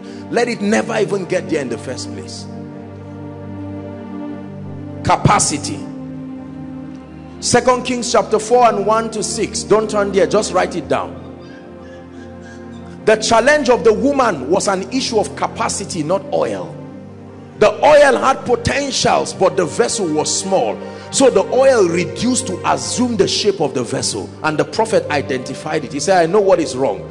It's not necessarily a need for more oil. He says, go and borrow vessel. He said, borrow not a few. And she shut herself, and the oil continued to pour. And when there was no more vessel, the oil stopped. God blesses us according to his perception of our capacities. Matthew 25, he gave unto one 5 talents, 2 talents, 1, not according to his love for them, according to their several abilities. And in the end, I have a teaching on this. I will tell you that all the 5 people were tested, because the man with 5 had the challenge of pride and overconfidence to overcome. The fact that he had the highest, his challenge at his level would be pride and overconfidence. The man at 2 had the challenge of jealousy and ingratitude to overcome. Knowing there was someone higher than him, he needed to be tested there. The guy with 1, it is clear that it's even mercy that brought that one, because later on you see that his anger, and none of the 2 spoke about the other person, but the last one spoke about the rest in anger. God tested them, and he was right. The end of the story tells us. There are people who no amount of praying and fasting will ever increase their talents to 3 or 4. God sees that your most profitable spiritual and destiny position is 2, based on your capacity. So it's not just the issue of God lift me. Capacity. Is God speaking to us? God wants to enlarge our capacity, and many times our minds are small. The Bible says, now unto him, Ephesians chapter 3 and verse 20, who is able to do exceedingly abundantly far above all we ask or think. Ask or think. That means your thinking and your asking holds the same value in the spirit. You can ask something that your mind tells God, don't bother, don't answer again. God answers both your prayer and your thinking. Your mindset also sends prayer requests to the spirit. I can be well-meaning, but koinonia may never be able to rise and surpass that mindset. Hear what the Bible says, that God is able to do all these things, but is limited by the power working in us. Like water from the dam, limited by the channel given to it. It can come out as a drop in a bucket, whereas it has potentials to fill that bucket in 1 minute. The mighty things that God is able to do is limited by the power that works in us. Please prophesy to someone seated to you. Say, expand capacity. Pastors, we need to expand capacity. Men of God, businessmen, expand your mind. There is too much smallness. There is too much smallness. This is the challenge of Africa. We are superstitious about everything. We are small businesses, small ministry, small lives, everything small. We spiritualize our mediocrity and put together factors that continue to endorse it. It says, kings shall come out of you, nations out of you. Refuse to be small. It's not a blessing. Herein is our Father glorified, that you bear much fruit. You need to expand capacity, not to acquire things. Oh, I must buy a new this, a new that. Expand your mind, and your mind will bring everything that will fill up that space. Are we together? Number 3, third instruction, be determined to live by faith. Be determined. The third instruction from God to us, if we truly are going to walk in the experience of extraordinary fruitfulness, be determined, my brothers and my sisters, to live by faith. For the sake of reference, write this down. You don't have to project it.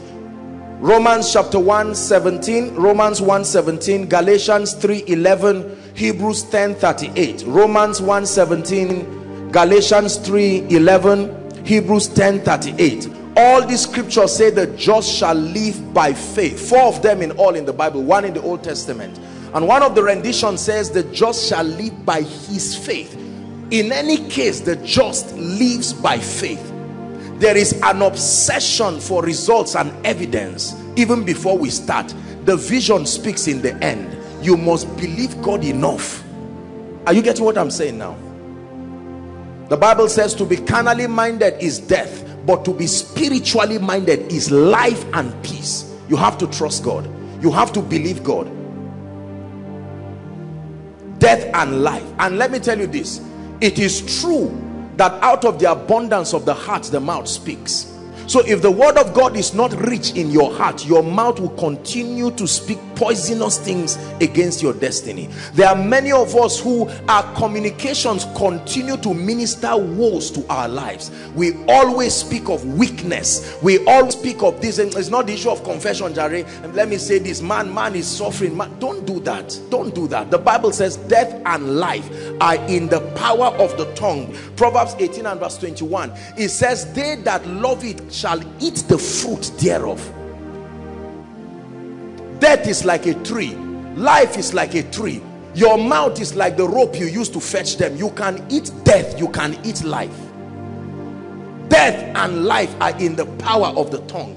Make up your mind. No matter what it is, there's no food to eat. In the name of Jesus, it is well. I know God is faithful. I know God is faithful. Lord, I thank you. I know you are making all things new.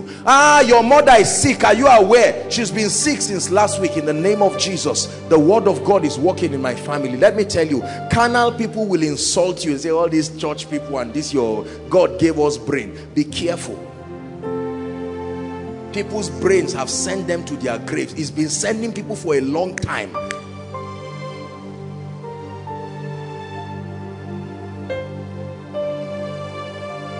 Let the redeemed of the Lord say so.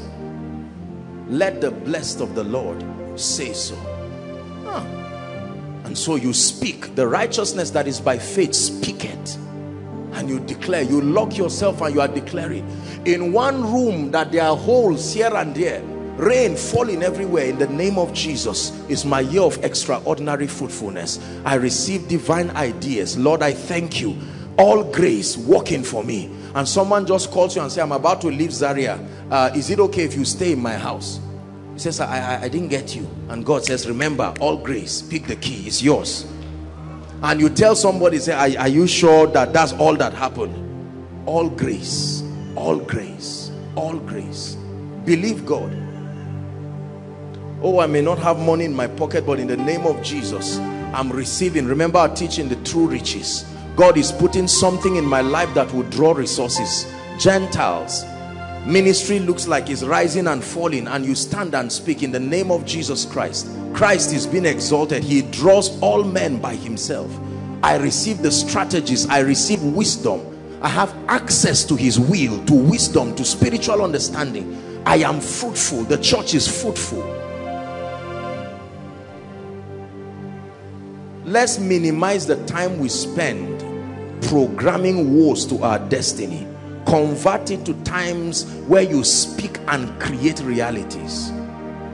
Are we together? Beware of naysayers. Our society is full of naysayers. They will always laugh you over. You'll finish koinonia and go back home and they laugh. Say, Kai, apostle can preach. Oh, see him quoting scripture anyhow. I wish it was easy.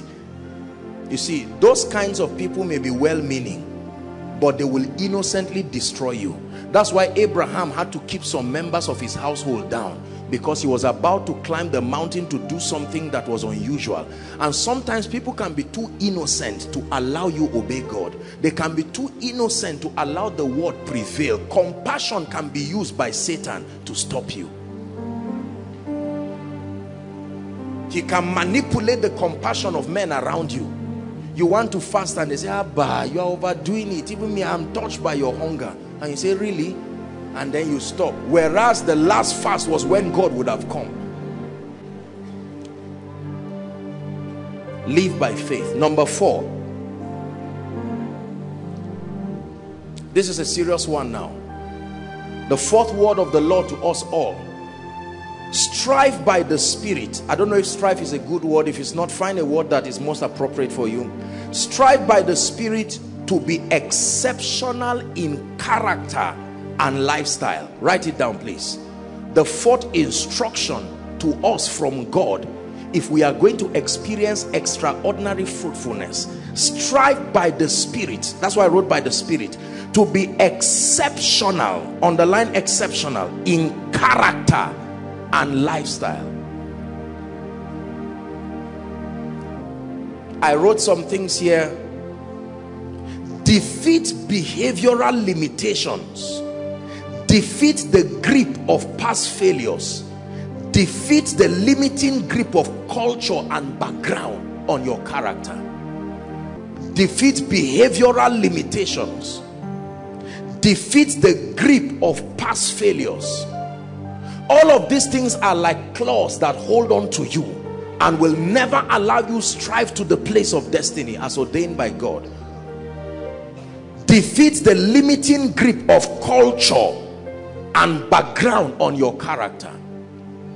Strive by the Spirit to be exceptional in character and in lifestyle.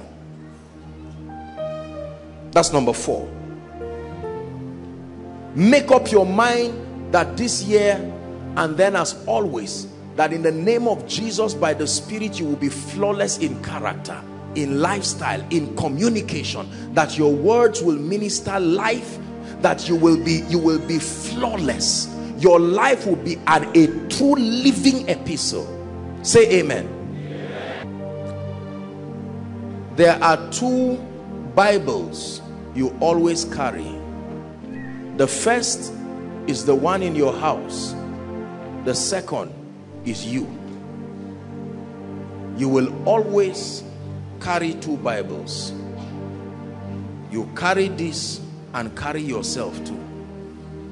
Your life must depict a character that is worthy of emulation. We don't like this, but this is an instruction from God. I see the way many of you are looking at me. Strive by the Spirit, my brothers and my sisters. Be exceptional in character. We live in a society where character doesn't seem to hold so much value again.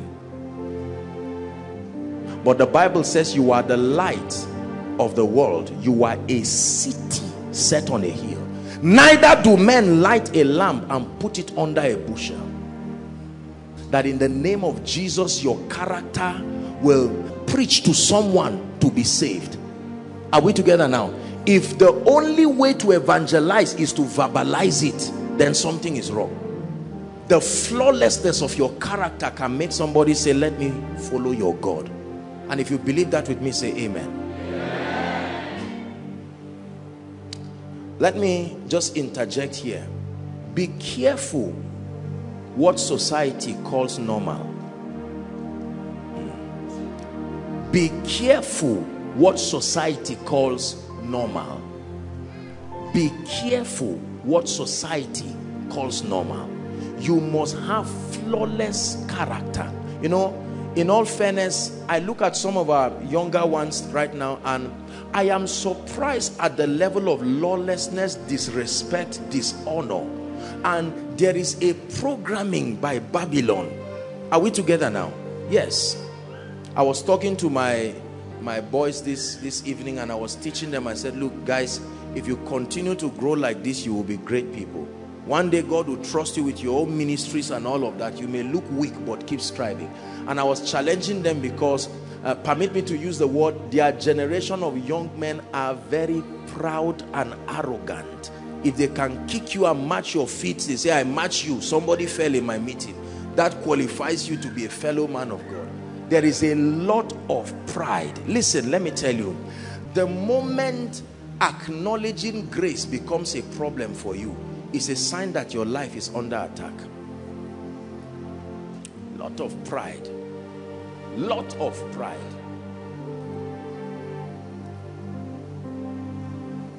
Many of us don't respect elders again. I was teaching, I think I was having a meeting with the worship team or so, and then I told them something, and I want to challenge you to have it. Is the power of creeds. Creed, C-R-E-E-D. A creed is a representation of your conviction in a format that is easy to become a stronghold in your mind. We were trained as children with creeds. The national pledge is a creed. Many Christian schools had creeds. Some of you remember? Now, a creed is not a tradition if done well. It is a system of internalizing a conviction. I was trained in the Anglican seminary, and we had what we call the Apostles' Creed. These are creeds that is like a statement of your conviction. These things are not there again. Till today, great corporations in the world have creeds. When they have their board meetings, they chant it. Sometimes it's almost like it's magical. This is what we stand for. This is that. To deliver quality products in an efficient way, in, you know, the most available time. You see matured people, millionaires with their ties, becoming like children. Creeds are powerful.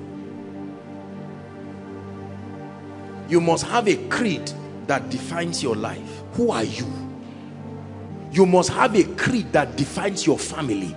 You must have a creed that defines your business. You must have a creed that defines your ministry.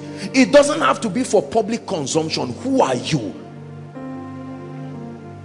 What is the worship team? Who are you? What do you stand for? What do you deliver to Koinonia? Creeds are powerful. We have lost this ancient mystery, and many people do not know what they live for and stand for again. You call a pastor and say, what do you do? You say, I'm preaching the gospel. You say, what does that mean? You say, don't just, I'm preaching the gospel. No. Creed.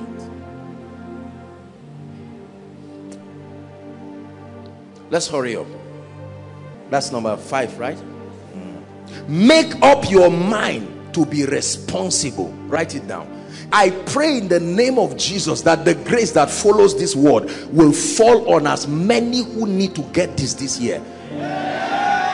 Make up your mind that this year I will be responsible. The word responsible comes from the word responsive. Respond. Are we together now?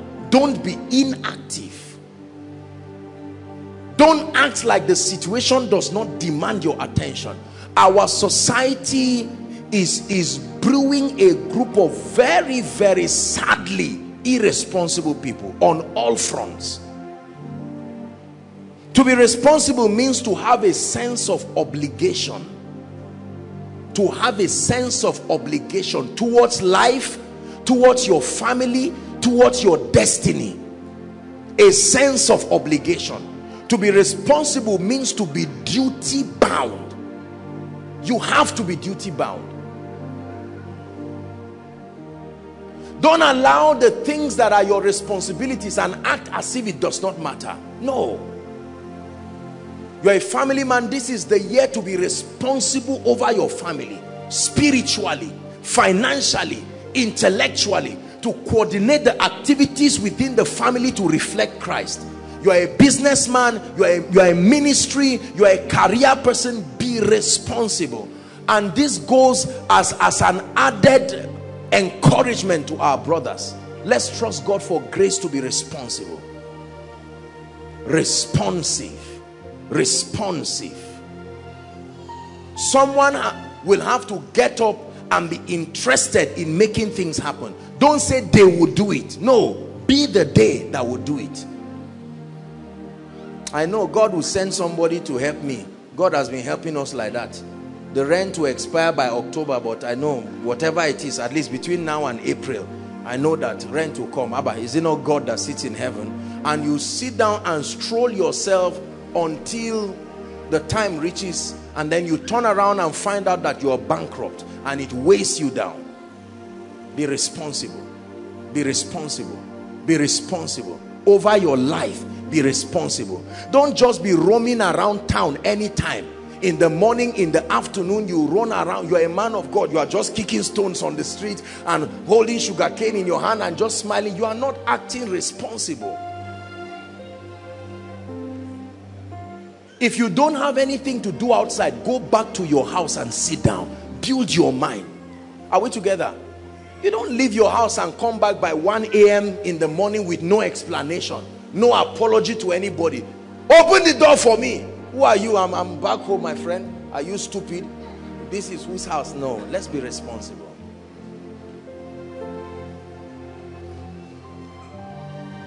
Say, in the name of Jesus, I receive grace to be responsible. Wash your clothes, clean your wardrobe before koinonia. Don't start looking for what to wear 5 minutes to koinonia and you find out all the clothes are dirty. Who did you leave it for to wash? You are a young man. Don't act as if you are already rich. You can outsource people to help you, but you have not made the investment and the impact that can allow people to come and wash for you. So you bend down and wash. If your clothes are dirty by 1 a.m., get up and wash. I'll wash everything. You see a young man, you are a young man and there are piles of clothes. You are a young lady, there are piles of plates. You are not responsible. Did you hear what I said? You are not responsible if you do that. You have to settle down and be serious. If you set a task, discipline yourself to do it. Punish yourself in righteousness when you carelessly miss out on your tasks. Don't sit down and just forgive yourself anyhow. You were supposed to read a book and say it doesn't matter. No, you will not go far.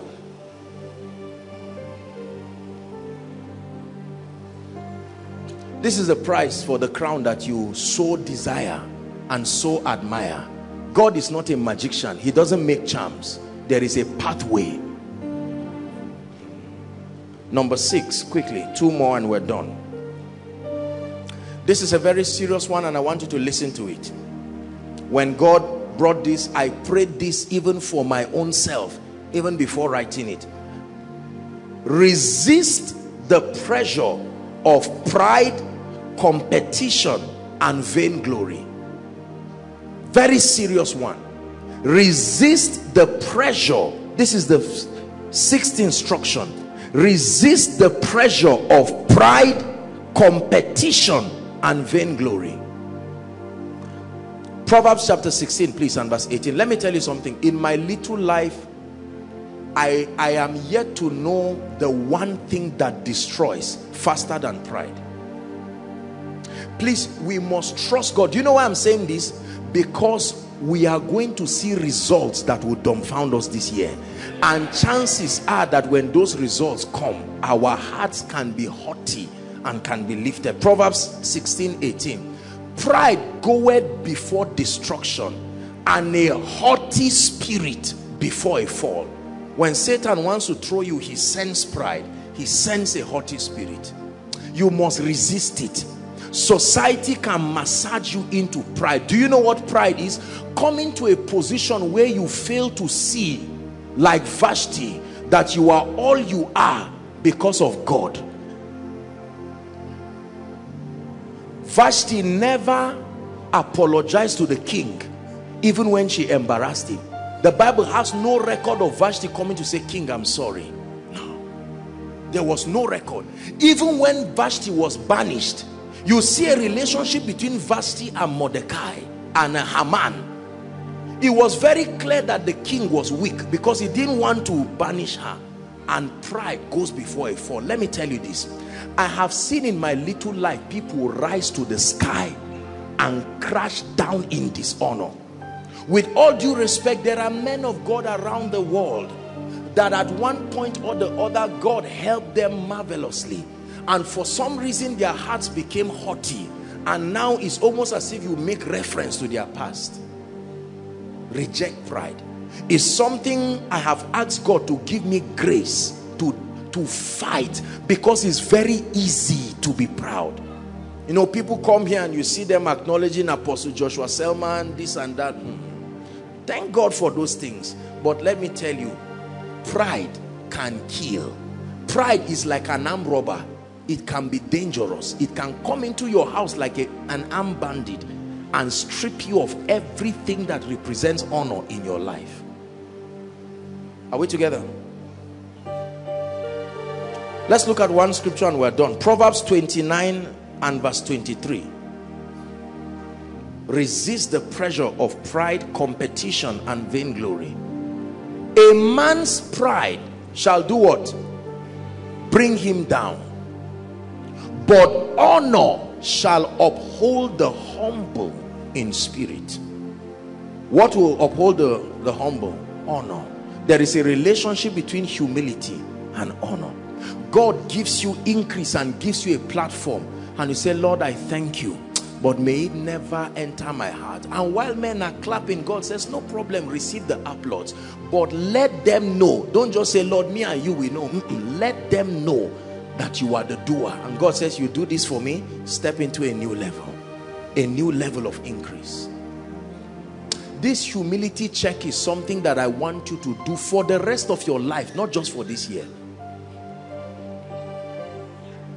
2 points under this. Embrace true humility as a lifestyle and a value system. Embrace true humility as a lifestyle and a value system. One of the ways that the Lord helps me to stay humble is by always giving me visions of the past. If for any reason you forget where God brought you from, then you are already on your way to destruction. Do you know Esther almost made the same mistake of Vashti? That's to tell you that the seat itself had tendencies. It was not about Vashti. It was about the inability. Mordecai was the bailout for Esther. Otherwise, she would have followed the route of Vashti. It was only a matter of time. And Mordecai said, remember, madam, remember. That's how one day God will see you. When people are clapping for you, you know, when people clap for me and send me text messages, I receive hundreds of text messages every day, and over 80 to 85% of them are people from different nations of the world. Your message has blessed me. Apostle of the nations, apostle of this, Elijah of our time, Moses of our time. And I know that they are just innocently trying to say you are a great man and we appreciate you. And I look at those things and I look at myself in the mirror. I said, Mr. Man, the day you become proud, the day you let this enter your head and forget you were once a young boy, confused and scattered, that God took by his grace and mercy, the day you allow the bounties of the palace to make you forget that once upon a time you begged for food, that day you disqualify yourself from the flow of grace. God truly opposes the proud. I have seen this wreck the lives of pastors. I've seen this wreck the lives of business people. I've seen this wreck the life of people generally. There used to be this song, I will not forget, Lord, your benefits. How can I forget? I will not forget, Lord, your benefits. I will never forget. I will not forget, Lord, your benefit. Let it not be that when you have built houses and you have done this and that, you will say, my power and the might of my hand has given me these riches. He said, but thou shalt remember. It means you can forget. Influence can make you remember God but forget his faithfulness. Money can make you remember God but forget his faithfulness. God, may I never get there. Oh, I'm asking you in the presence of your people, let it not happen to me. If it means closing doors, close it. I rather remain at the level that will keep me useful than to get to a level where you become Ichabod. Oh, you once were anointed, you once were great. A haughty spirit is like pouring oil on steps. The terrible thing with pride is that your fall is seen by all. Pride is so deadly, it supervises your fall and you must touch the ground. Please pray in 1 minute and curse the spirit of pride. Some of them, this pride has destroyed some of our family members. It has destroyed many people. Pride has a track record of destruction.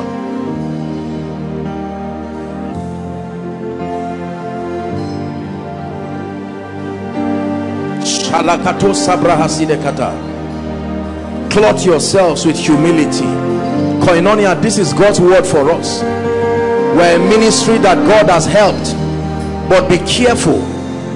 He has made the list among us like David, but be careful lest you begin to scorn at other ministries, let you begin to scorn at other men of God, scorn at other people's achievements. No, that's not the spirit of the Christ. Humility, oh God, adorn my life. I am truly nothing without you. Never be ashamed to let the world know you are nothing without him.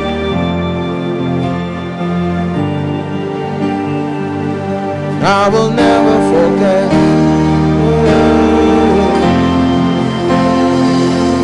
Hallelujah. Powerful secret. Every time you are praying with God, cry that prayer. Lord, bless me. Oh, Sam, you are an exceptional worshiper. In fact, let me tell you how people act. In fact, all these musicians in Nigeria, they are not up to 1/10 of you. Now, at first you will resist it. Consistency is what creates conviction, not truth. Anything consistently repeated to you becomes a conviction, including flattery. Joshua, Selman, Sam, you are this and that and that and that. And first Sam says, no, have a glory be to God. And later you say, it's true. It's true. Alexander the way, you are Elijah. No, glory be to God. But it's true. Taylor, make me Elijah's regalia. Let me shut down rain and this. And God said, no. The way I love you, but I'm consistent to my values, and not even my love for you will stop it. Not every destruction is caused by Satan. God himself can bring men down.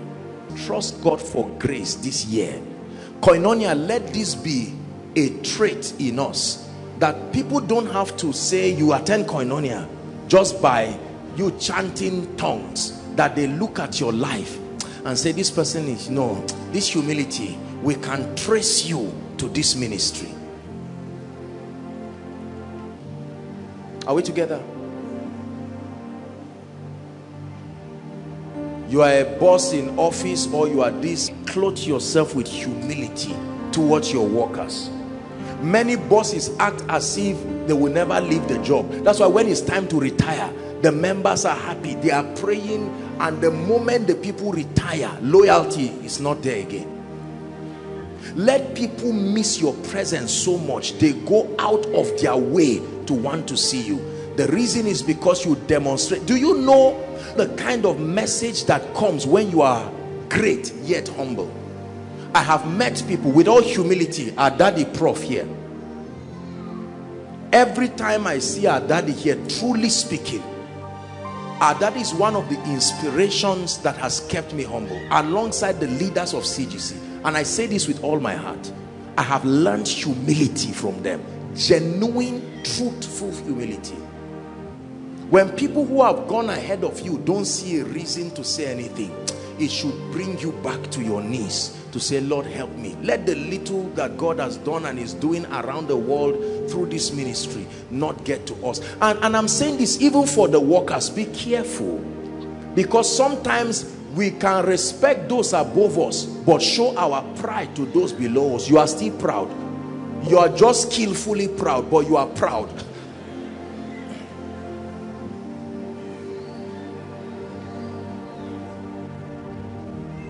Avoid it. Embrace humility. It's a prayer that I pray all the time. Let no amount of influence, let no amount of lifting, Those of us who are in ministry, I do this in the open because it's true, but I do it too so that you will learn. Because the truth is that some of us have not gone far, we have not started anything, quite honestly. But the haughtiness of heart will not allow us to humble ourselves and learn.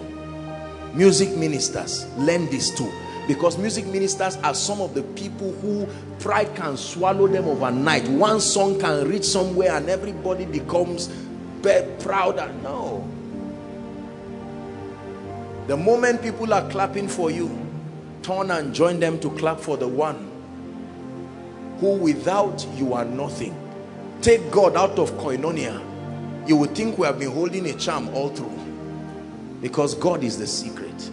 I say this in the open. What I'm saying will be millions of people around the world will be listening to it. I will still say it after 10 years. It is, I told God something, I prayed a prayer and I said, oh God, it's a prayer I cried to God and he answered. I said, never show me the full extent of my impact. Just show me a little and that's enough for me. In other words, let me never know how far I'm impacting lives. Do you know why? Because our human nature, when you see the extent of what you are doing, sometimes you can sit down and beat your chest and say, ah, God, boy, you tried for me. So that you will always remain on your knees and say, I am nothing without you. Are you getting what I'm saying? Please learn this. The moment you do this, the devil will tell you you are falling your hand. But God will say, no, that's how we climb the ladder. We climb the ladder of honor on our knees, not our feet.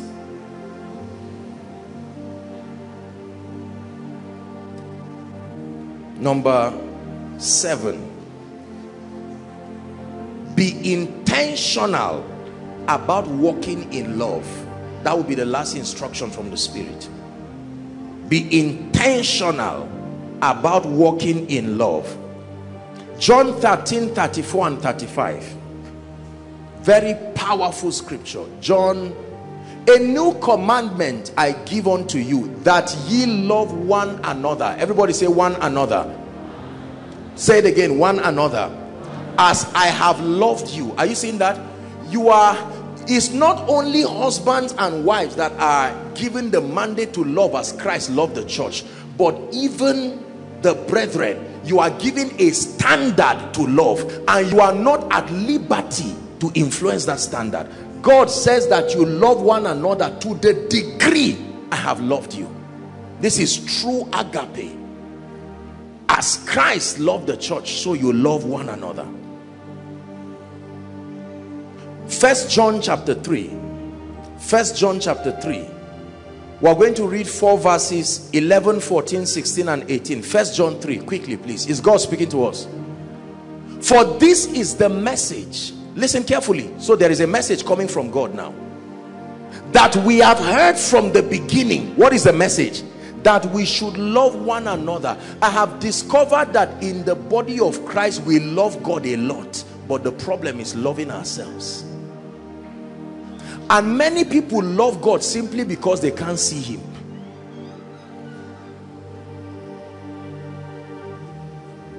The same way you love someone on social media that you have not seen.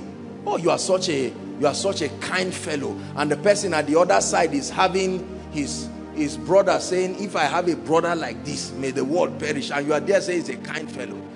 The day you meet and say you are the one, and this is the message that we heard from the beginning, that we should love one another.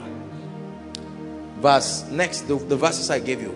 14. We know, listen, we know that we have passed from death to life. How? Not because we pray in tongues, not because we have apostolic and prophetic ministries, because we love the brethren. He that loveth not his brother abideth in death. Roommates, hello. Workmates, hello. Men of God, hello. Family members, hello. Brethren, God is speaking to us. God forbid that my mother, God forbid that my sister, God forbid that my brother. I hate this. In fact, let him even die, sir. The Bible says he's abiding in death. Next verse. Hereby perceive we the love of God, because he laid down his life. Now this is the sacrifice dimension of love. God is not hiding it from you that your love will in many regards require sacrifice, because human beings are human beings. That's all we are. It says we ought to lay down our lives for who? Not for a pastor, the brethren. Parents, love your children. I know they may not be perfect, but love them. Don't curse and make woes. Children, love your parents. Workers or superiors in office, love your subordinates. Men of God, love your members. Don't use them, love them genuinely, enough to pay any price under God if need be to serve them. Hallelujah. We ought to lay our lives for the brethren. The last verse. My little children, let us love in word. Let us not love in word, neither in tongue, but in deed and in truth. I love you genuinely, truthfully. Ask God, he will tell you. There are pastors who love those who give them seats.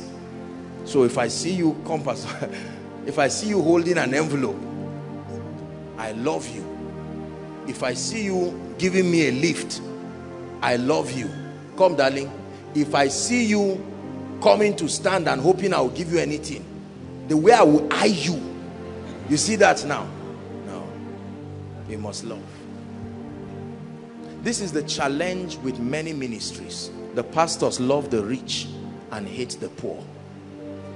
They love those who give them this, and so you turn members into sycophants, and those who do not have think there's no place for them.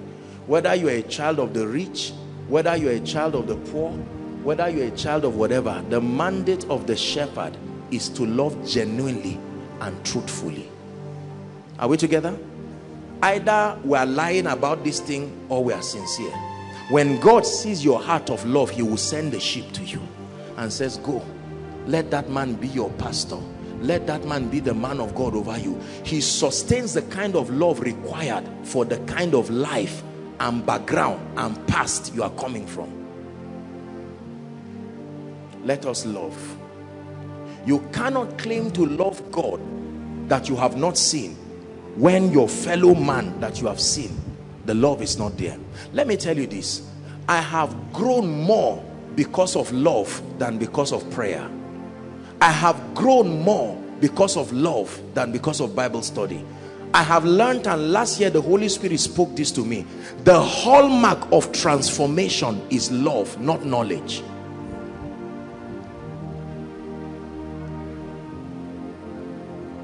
Are we together now? Are you learning this? We are going to pray. Thank you.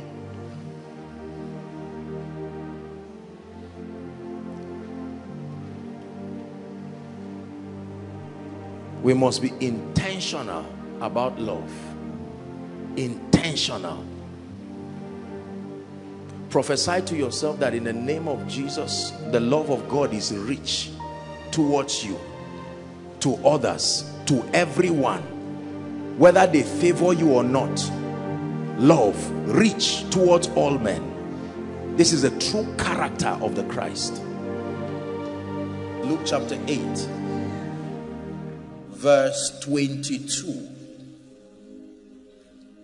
Now it came to pass on a certain day, listen, that he went into a ship with his disciples, and he said unto them, let us go over to the other side of the lake. And they launched forth. Let's continue.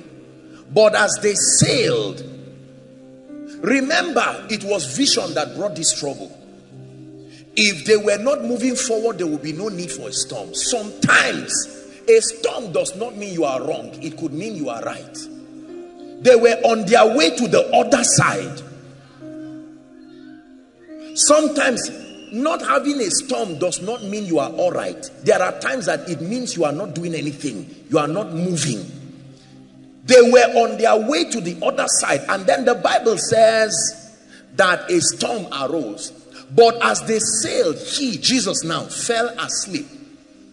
And there came down a storm of wind on the lake, and they were filled with water, and they were in jeopardy. 24. And they came to him and awoke him, saying, Master, Master. Another version says, carest not that we perish. And he arose and rebuked the wind and the raging of the water, and they ceased, and there was calm. Leave it there. Leave that scripture there. Look up. A storm is made of two things. Number one, wind. Number two, water. Every storm is made of wind and water. The Bible says to calm the storm, Jesus dealt with two things. He dealt with the wind and he dealt with the water. That a storm does not just happen until these elements are present, the wind and the water. The wind in scripture always talks about the spiritual input, the realm of the spirit. All through, consistent from Genesis 1, breathing upon them the breath of God. Ezekiel 37, are we together? Right? Everywhere the Bible talks about wind, it has to do with the spiritual dimension of anything. And then number two, the Bible talks of water. Water in scripture, especially with this kind of reference, refers to men, multitudes. The voice of God is mighty upon the waters. So the Bible says you have no business having a storm until there is wind and water. There has to be a spiritual dimension for every storm to be called a storm. And then there must be human factors that can work in partnership with the realm of the spirit to make a storm real. So Jesus is on his way going. We see that there are spirits. We know that this is true because as soon as he gets to Gadara, we see a man and we see spirits. So this condition was fulfilled. Are we together now? That a storm cannot be a storm until there is wind and water. Jesus gets up, and with this intelligence, he knows what to rebuke. The Bible says, look at, the Bible says he rebuked the wind, one side, and then the raging of the water. Was it not the man in Gadara who was raging with anger? Are we together now? The Bible says they would bind that man and put him in grave, at rocks, and he would break the chains. He came to Jesus and said, what is all this? You have come to destroy us, do not torment us. And Jesus rebukes the spirit. Jesus corrects that man. And when you read down here, the Bible says he came and met the man in his right mind, in his right senses. So that means that every time humans go through storms, it's a combination of two things. One, the physical body, the situation that looks obvious, but that in the realm of the spirit, there is a wind that gives that water life. That the water does not move on its own. It is sponsored by an agency. That the family problem is more than just two people. Are we together now? That the financial storm is not just about money, naira and kobo. Every storm is made of wind and water.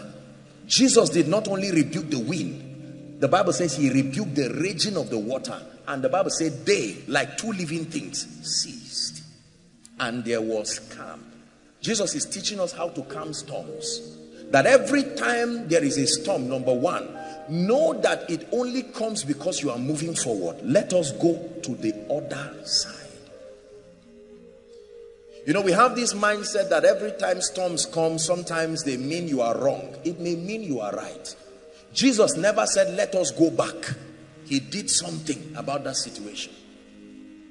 There are times that going back is not an option. You have the power to calm the storm. And that the first thing he did, just to encourage someone, that the first thing Jesus did was to rebuke the wind in that order.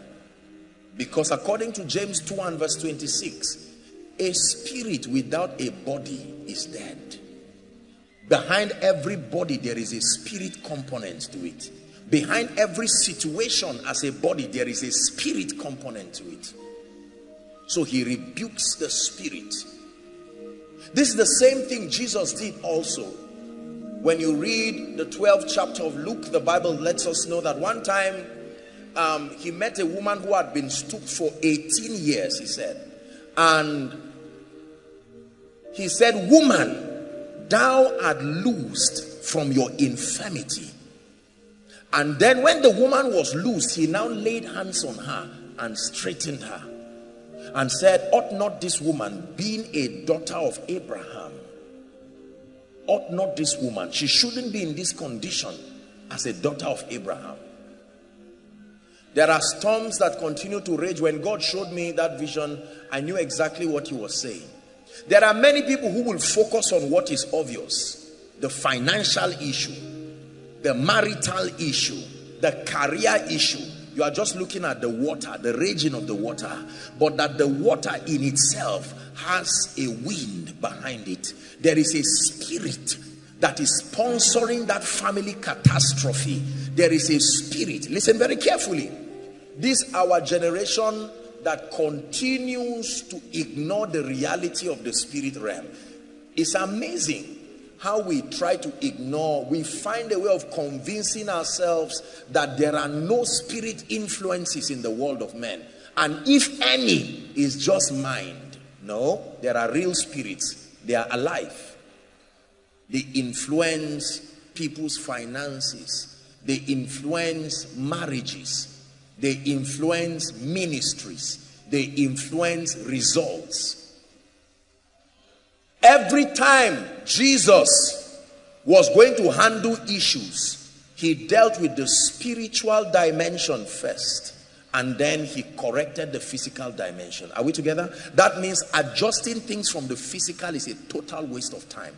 There are people who the solution to their problem is not counseling. The guy is not a thief as a habit. He's a thief as an influence. That's the reason why no matter where you hide what you hide, the spirit walks like a prophetic spirit with word of knowledge. He will know where it was kept. That's not a habit. There are people like Jonah who are carrying all kinds of presents that continue to program difficulties in their lives. Even something that should be easy, when it gets to your turn, it becomes horribly difficult. It's a spirit. When there is a raging storm, that the way to deal with it is to rebuke the wind, then rebuke the water, then both of them will be calm. You rebuke your child and you leave the wind, you are in trouble. Imagine that Jesus met the guy at Gadara and said, that's all right, no problem, just dress well and behave yourself next time when you see me.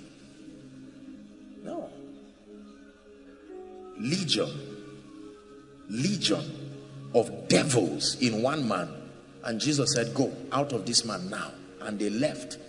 And then the man, imagine the man taking his bath, a sound and a sane man, coming back, and you look at him and say, yesterday you were not like this. And the man will say, yes, because it was me plus other entities. See, I have learned by experience and by scripture the power of victory when realities in the realm of the spirit are settled. Is a total waste of time, I am telling you, to approach things purely from a scientific point or from a sociological point. At best, it can just provide temporary succor. But if it's results you are looking for, all realities must first be settled in the realm of the spirit. The Bible says in Hebrews chapter 11 verse 1 starting, says, now faith is the substance of things hoped for. It calls faith the evidence of things not seen. And then it says, for by it the elders obtained a good report. Verse 3 says, through faith we understand that the worlds were framed by the word of God. The second part is my interest. It says, so that the things which are seen were not made of things which do appear. That means the physical realm does not give birth to the physical realm. The physical realm is a child that comes from another dimension. Every good thing has an origin from the realm of the spirit. Every evil thing also has an origin from the realm of the spirit. Are we together?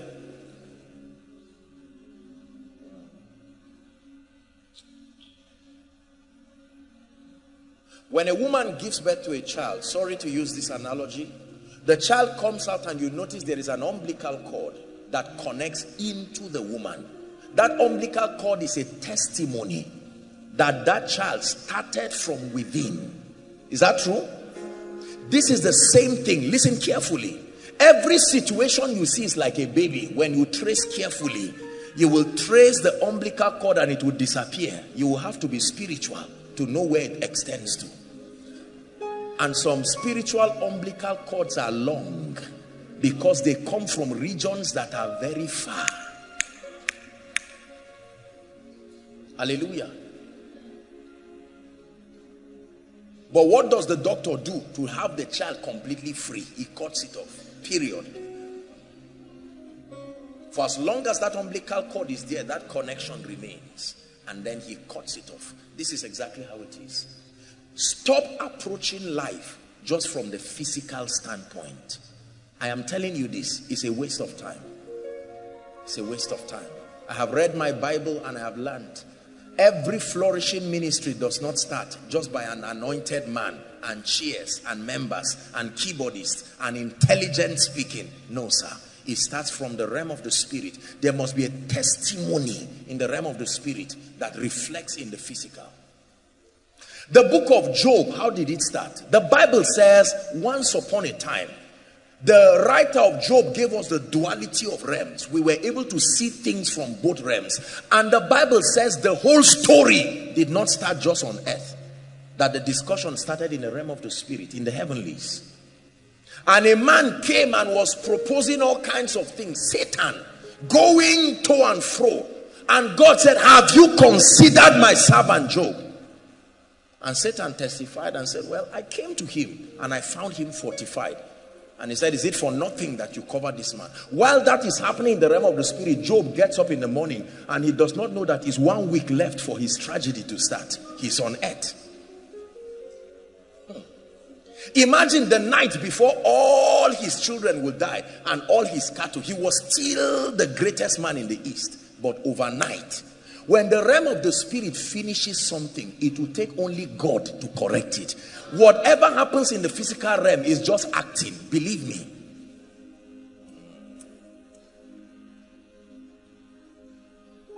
The same way from the foundations of the earth, the lamb was already slain. And so it will be impossible for it not to happen in the physical realm. Regardless of what Satan did, all the manipulations. Are we together? The Bible says that God hath blessed us already with all spiritual blessings in heavenly places in Christ. It's already done. That means the reality that these things have been established in the realm of the spirit should give us confidence that for as long as we partner with God, inevitably it must find expression in the physical realm. This I believe. Build the ministry from the realm of the spirit and watch what happens in the physical realm. Build the business from the realm of the spirit and watch what happens in the physical realm. Build the children from the realm of the spirit. The dedication I did for our little one here, that's what they did for many people. They dedicated them to idols and immediately the next week they went to America and never came to Nigeria again. Yet their lives continue to parallel somebody in the village, although they're in America. Why? Because there was an authorization that the realm of the spirit should feel free to continue to create scenarios that draw people back. We are thriving and excelling because what you see is only a reflection. It has been finished already. The miracle service has been finished already in the realm of the spirit. The rejoicing version of you is already a reality in the realm of the spirit. Are you seeing that now? And that's why for as long as your heart is open and your faith can connect, inevitably you will see the hand of God. He said, who has believed our report? To him, that man, the arm of the Lord has been made manifest. Why do we call for these kinds of services? They are not just moments to while away time. There are several people outside everywhere, thousands of people all around this ground, and many more connecting around the world. God is not stupid to gather a people. Some of you left this journey from maybe outside of this nation, within this nation, traveling, risking your life to come and sit down. Would God be joking with you to bring you here?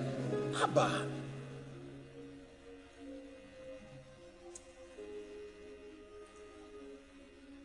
I believe in Jesus. I believe in his power. I believe that God can turn things around. Listen to me, please. I want to shake off unbelief from you. I believe that God, in a moment, in a twinkling of an eye, that a whole family can come and just sit in and say, Lord, can you turn our lives? Ha!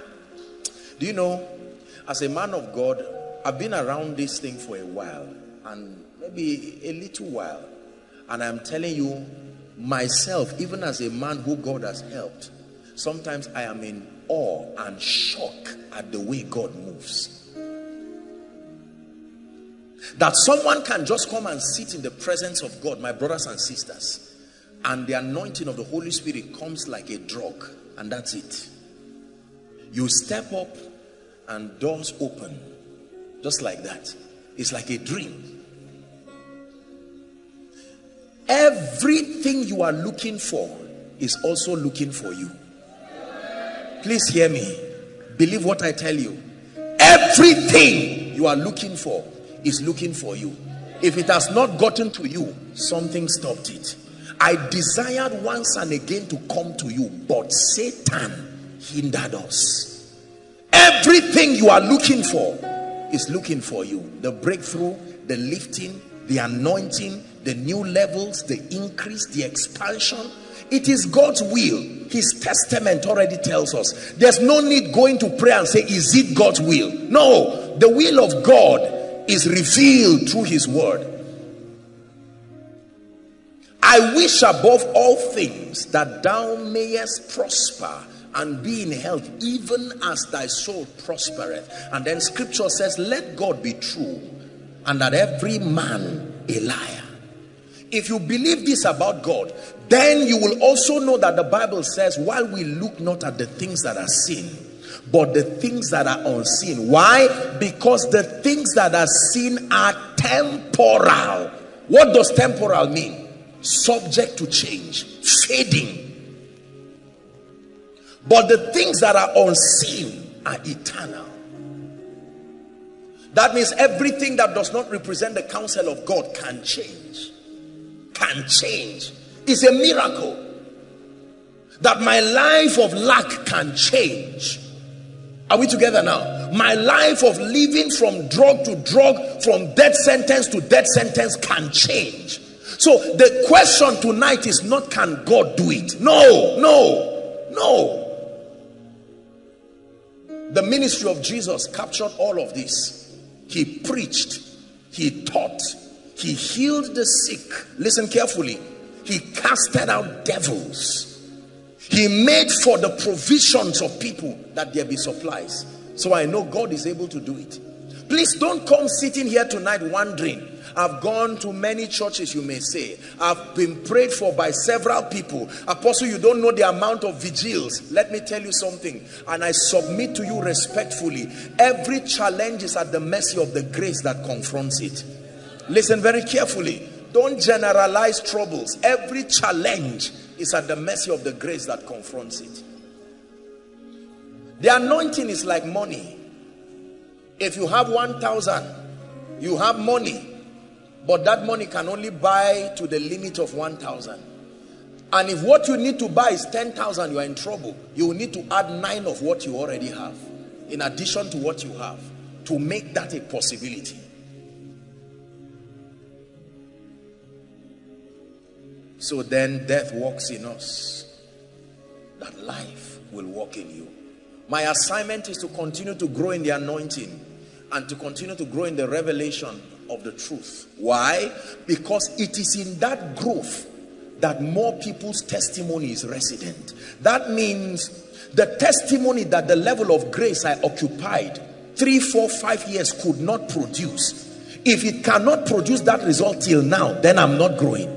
The problem is never with those who are having the challenge. You see, I continue to say this. The problem is not with members, it's not with the sick people. No, the problem is the limitation of the grace that is upon the person who is dispensing the word. It is true. Why do you call one doctor consultant and then you call another a resident doctor? What is the difference? They are all doctors. Is that true? Are they all doctors? I believe in the power of God. I truly believe in miracles. I believe in miracles. Number one, because the Bible allows it. Number two, because this is how men know that Jesus is Lord. Listen to me.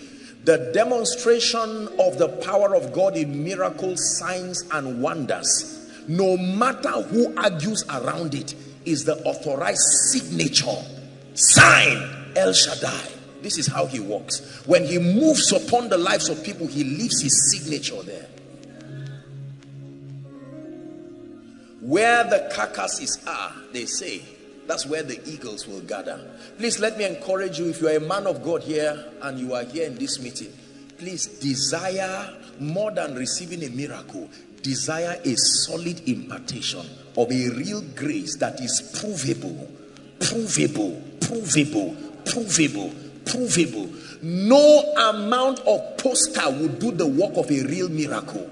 No amount of handbill, now I'm not being sarcastic, will do the work of a real miracle. A transformed life is a real miracle. A healed body is a real miracle.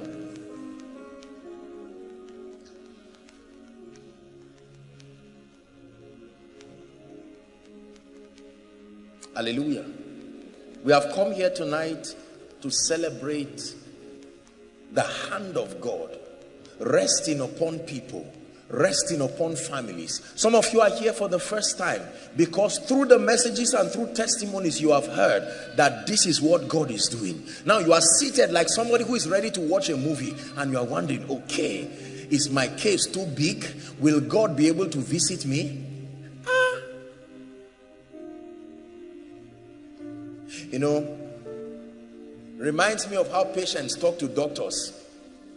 They believe that the doctor has never seen their problem. Say, doctor, you don't know the pain, when I'm telling the doctor, I already know the situation. Don't just be patient. Say, don't allow me. Let me explain to you. Let me even try to turn, and he's looking.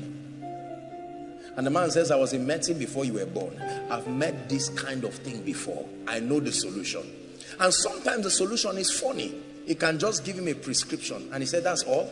I thought I would be on admission. I said, no, it doesn't call for that kind of emergency. Just because you are threatened by the situation does not mean the situation is a threat.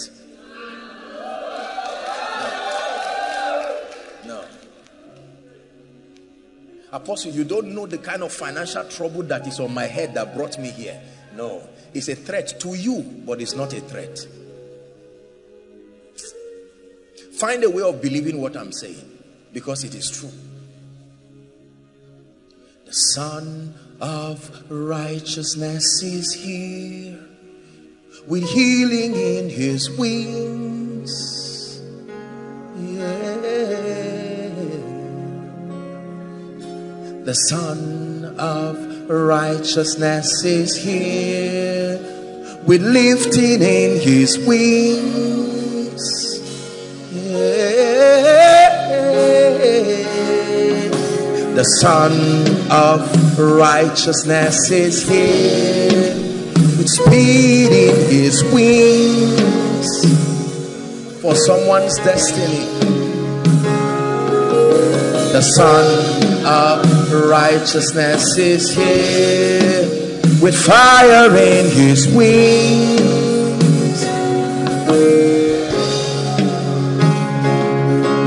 The Son Righteousness is here, with healing in his wings.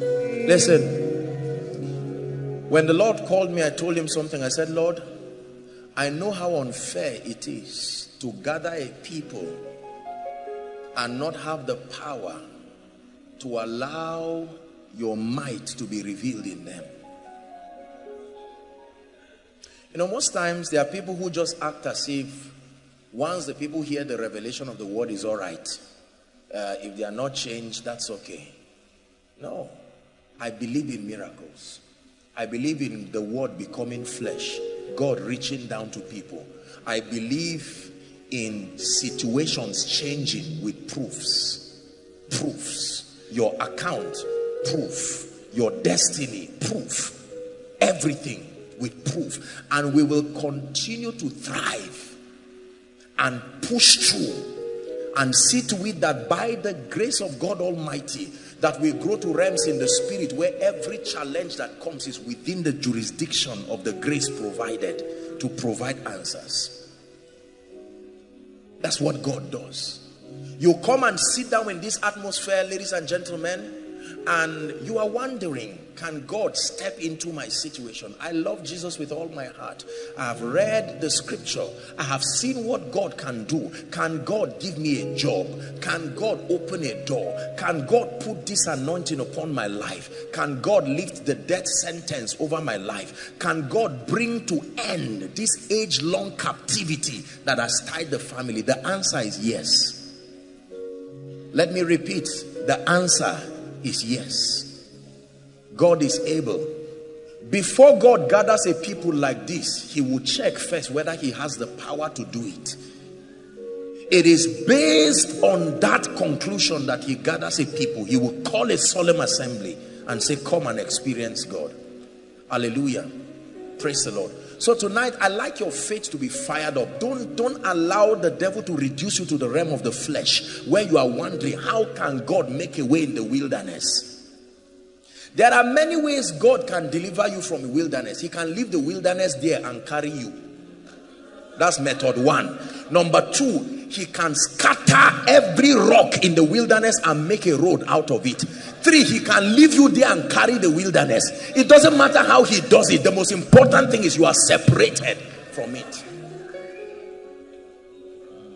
Look at the size of your challenge. The heaven is his throne and the earth is his footstool. Footstool. Hallelujah. It's his footstool.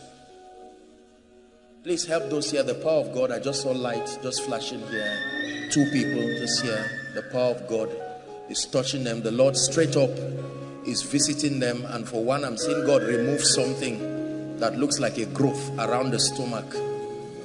I command that growth to go now in the name of Jesus. There are two of them. There's two. I saw two lights. So just this way. And it's a ministry of the Spirit, you see. Two lights. There is one, something is coming out of the stomach. Is what I'm seeing. I don't know what it is looking like, but it's looking like a thread just coming out of the stomach.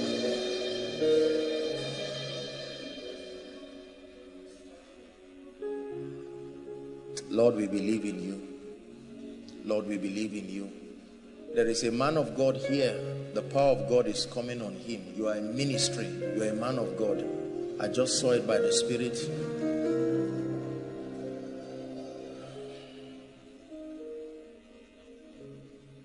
Let me tell you why these things happen. Look up, please. Let me teach you something. Don't worry about the time. I just want to show you something in 2 minutes. I just felt to digress. You see, all you see is not all there is. When God calls a man, there is not only an anointing, there is an office and there is a throne that defends what he represents. There are certain operations of the Spirit that are not only products of the anointing. No. There are certain operations that are legislations.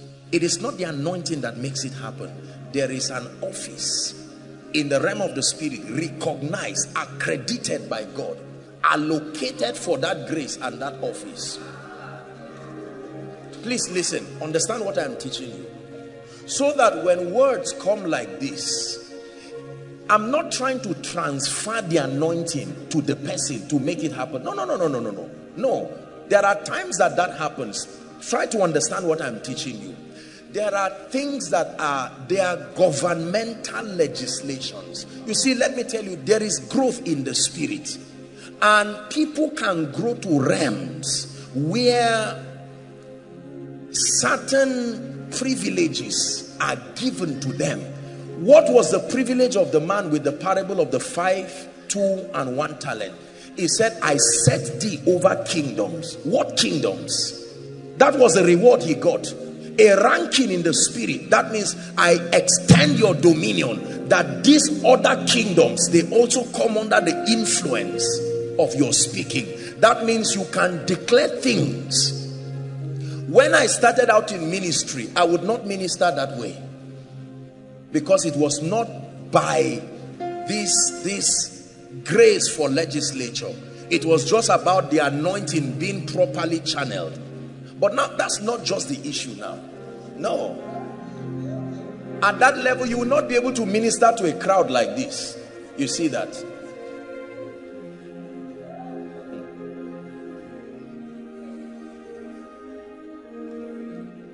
So when I declare and I speak, sometimes it is not just an anointed man speaking. No, there are speakings that come from the anointing, but there are speakings that come by reason of the office that speaks. The centurion said, I am a man under authority. Authority. There is a government. I am a captain. I have an allocation in the army. There are people who must hear me because I am under that grace.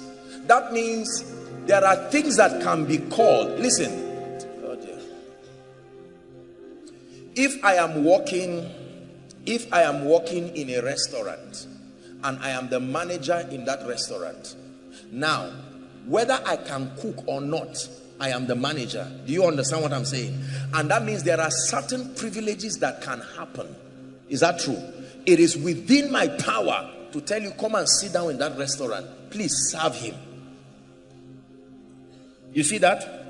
I cannot cook physically, but I occupy a position that has a cook under me. I can make his grace work for you. This is what I'm saying. I'm not the one who prepared the food, but there is somebody who can cook. But both the cook and all of this is within the restaurant was given to my care.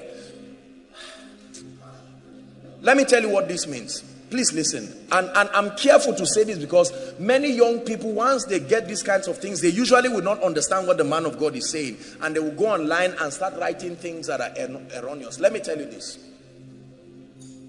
There is an office you can occupy that the grace must not be on you to reach people.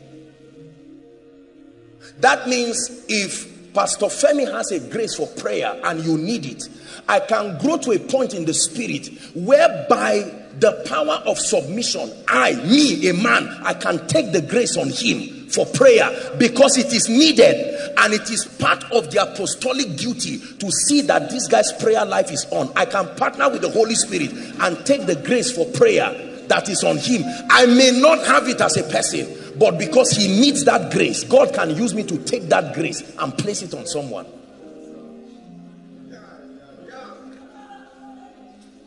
It's true.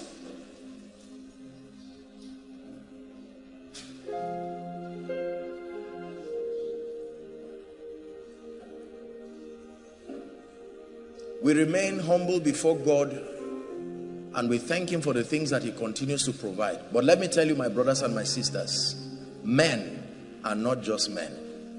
This is a revelation that is very difficult to understand, but is powerful when understood. So when God gathers us like this, God will not bring you to a place that cannot bless you. No, God does not work like that. He will first check your problem before directing you. So if he allowed you to come, it is because he has checked. It's like a checklist. And he said, no, the grace for your problem is here. Go, you can go. The same way you apply for admission, you first check whether the course you want, do they offer it?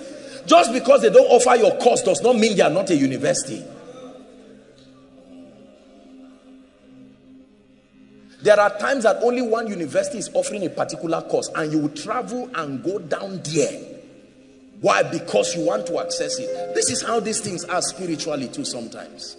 Doesn't mean that we're the only ones doing what we're doing. That will be pride and that will be untrue. But let me tell you something, that as God continues to engrace us, then he provides a platform and an opportunity for the anointing to step. I know that not many of us are sick, crippled and all of that. So it's difficult because you may not see visible signs immediately. But the anointing comes on you and then you can go. As you go, you know what is on you by what starts to change. So you're a man of God, you go back. I came to Zaria. It was a powerful meeting. And then God leads you to certain people. And for the first time you are surprised. You are talking to the person and you are hearing names that you don't know. You are saying, okay, I used to just think these things are intuition. So the speakings of God can be this clear. I can know it this much. Tonight is not only a night of deliverance. Tonight is not only a night of healing. Tonight is not only a night to calm storms. Tonight is a night of receiving.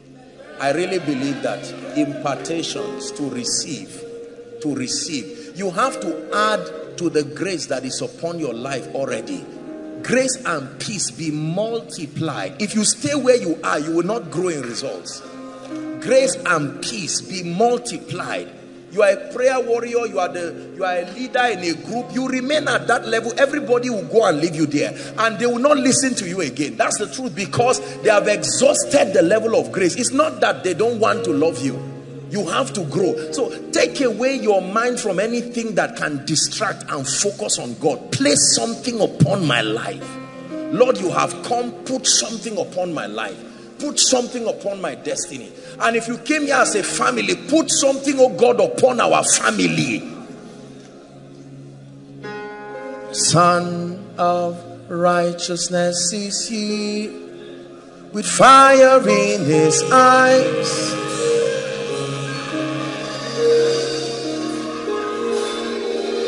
The Son of righteousness is he, with healing in his wings. Hallelujah. Who is Deborah? Overflow 1. Just, we are going to be very fast tonight. Deborah.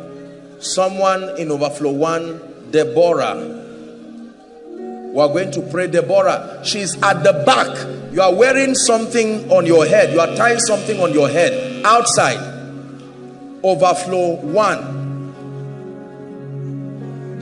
Son of righteousness is here, healing in his wings.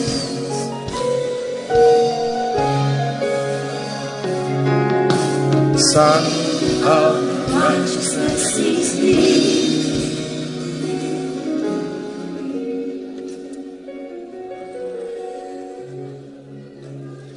I'm going to pray, but the person I'm seeing is wearing traditionals.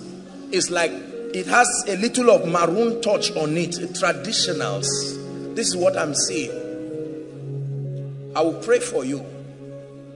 The Son of righteousness is he.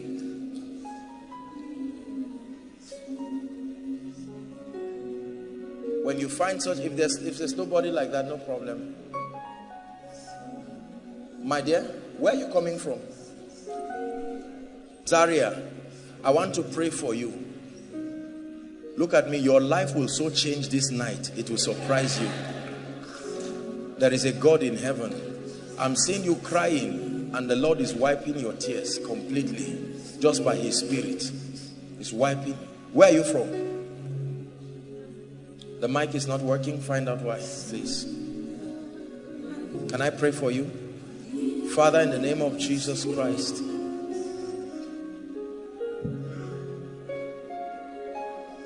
I release you, my dear. Deborah is your name.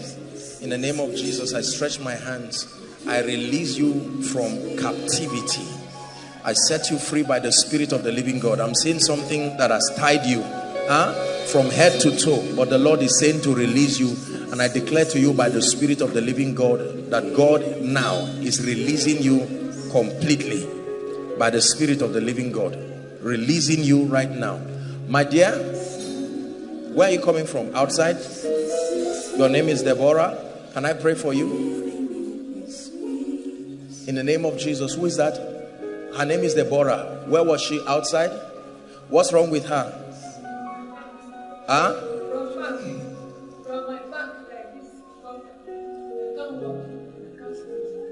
Why?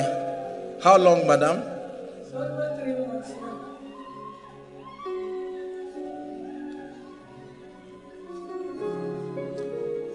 Madam, you feel pain in your back? Severe pain? Yes, sir. Where? Here, like this. From my back. We're going to pray for the sick. Huh? So when we pray for the sick, you will come out and I'll pray for you. Okay? You came with her? You're her daughter? Who are you? Just a friend that came. You're a nice lady. Come. What are you trusting God for? Huh? A life partner. I love you. You're a very honest and sincere lady. And I'm going to pray for you. Huh? Hold my hands. Father, honor your word in the name of Jesus Christ. Give this lady a very godly man by the Spirit of the living God. Find somewhere for her. Let her sit down. We are going to pray. I want to pray. We are going to do a very quick walk tonight. The power of God is coming on someone around the worship team here. I just saw just like light. I don't know who that person is, but I just saw light around the worship team.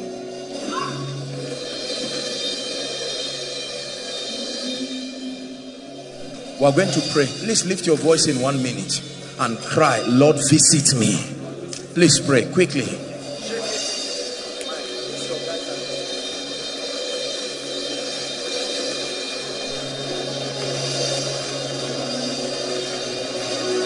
Lift your voice and pray.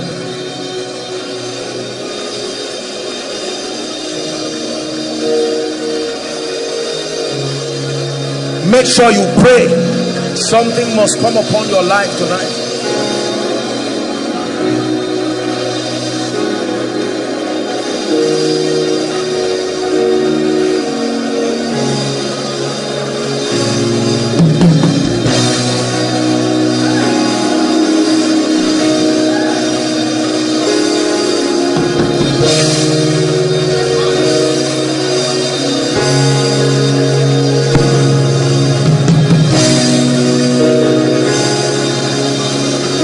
Hallelujah.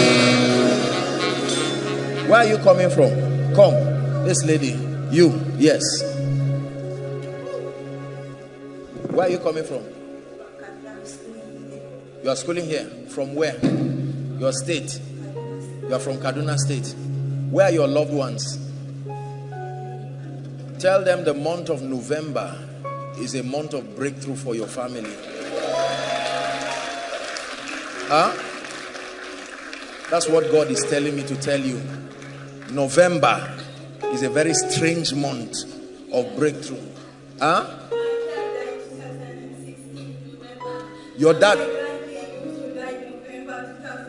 That's what I'm saying. Something would have happened to someone this November, but the Lord is saying November is a month of breakthrough for your family.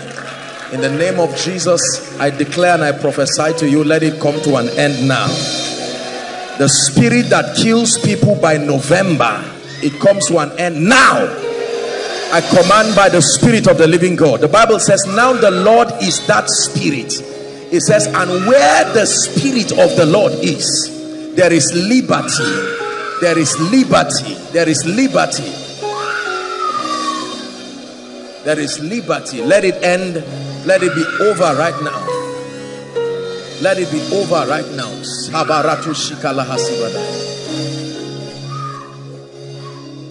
Father, I pray tonight in the name that is above all names, that your mighty power in the name of Jesus, the Son of the living God, that it be made manifest across this place. Let yokes be lifted, let burdens be lifted, let all kinds of yokes be broken in the mighty name of Jesus. Now listen, please, I want to pray for you.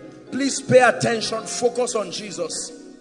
It is not just a call to have people fall under the anointing. No, I want to pray and minister the power of God, that if there is anything at all within this circumference that is not of the Christ, that as we pray, the power of God comes upon you. Please, we'll make it very fast, and the ushers will bring them out. We are going to shout that name that is above all names. It's not a ritual. Wherefore God had so highly exalted him and given him a name. Father, in the name of Jesus, I pray that you will honor your word and honor your name. At the count of 3, together as a family of faith, we are going to shout that name. Already I'm telling you, I see fire just like rain, but it's the rain of fire coming on people to end all kinds of oppressions. At the count of 3, 1, 2, 3, shout Jesus. That every power that is not of God, go now in the mighty name of Jesus Christ. In the name that is above all names, I decree and declare the forces of ancestry, yokes of darkness. Please bring them out quickly, quickly, quickly. Heparuta shala paruta tasia. Emprekete lekete barusiada. We are praying again. Hear me. The Bible says, even the lawful captives shall be delivered. You are going to shout that name again. Not just for yourself, not just for your family. That everything that is not by the Christ, it must give way right now. I speak to principalities and powers and thrones and dominions and every name that is named. Are you ready to shout now? At the count of 3, 1, 2, 3, shout Jesus.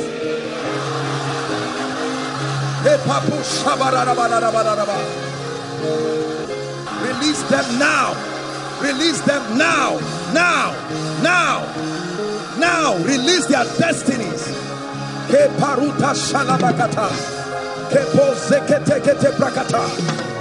By the blood, release them now. The Bible says, even the captives of the mighty shall be delivered.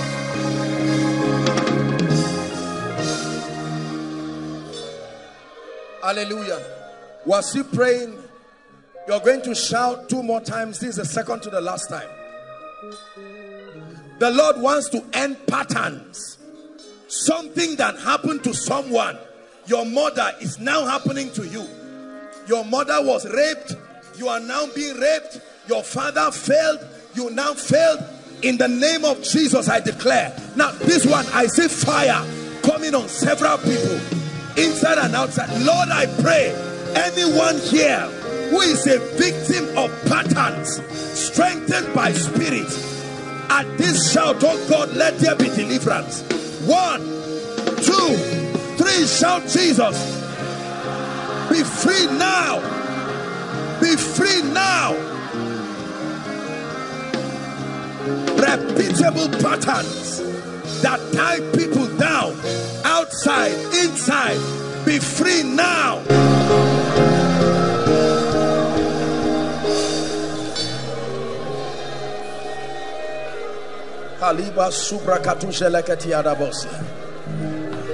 Everyone who is under the influence of any strange spirit, whether here or any of the overflows, I declare to those spirits, the Bible says, now the Lord is that spirit, and that where the spirit of the Lord is, there is liberty.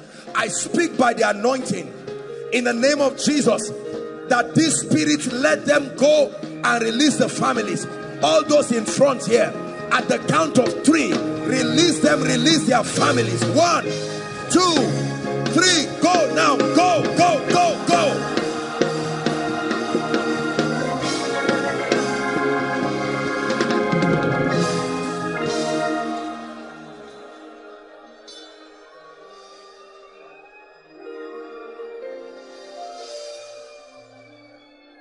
The woman holding photo.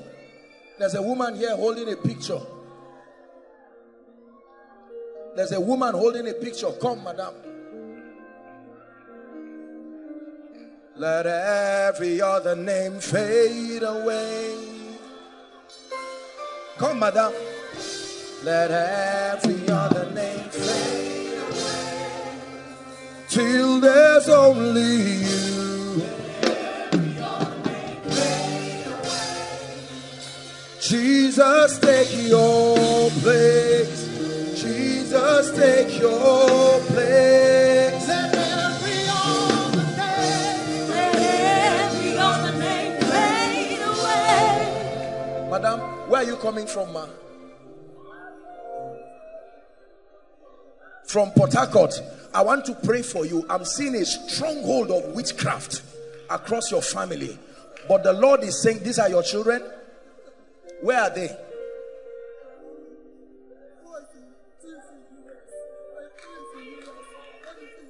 Your children, I'm seeing 2 of your children in the US. Is the mic working? It's not working. Is it working? Please help us. Let there be someone who is. Huh? I'm seeing 2 of your children in US. How many of them are in US? Okay, 3 of them in US. Who is in UK? Where is the one in UK? There's one in UK. Listen to me, madam. God is going to come upon your family and bring rest roundabout. Rest roundabout. In the name of Jesus, madam, I lay my hands on you and upon this request. Turn every captivity, my God, to become like the streams of the Negev. Be free now in the mighty name of Jesus Christ. Over now. The power of God will touch them in the US, in the UK. I bring liberty to this family right now. In the name of Jesus Christ.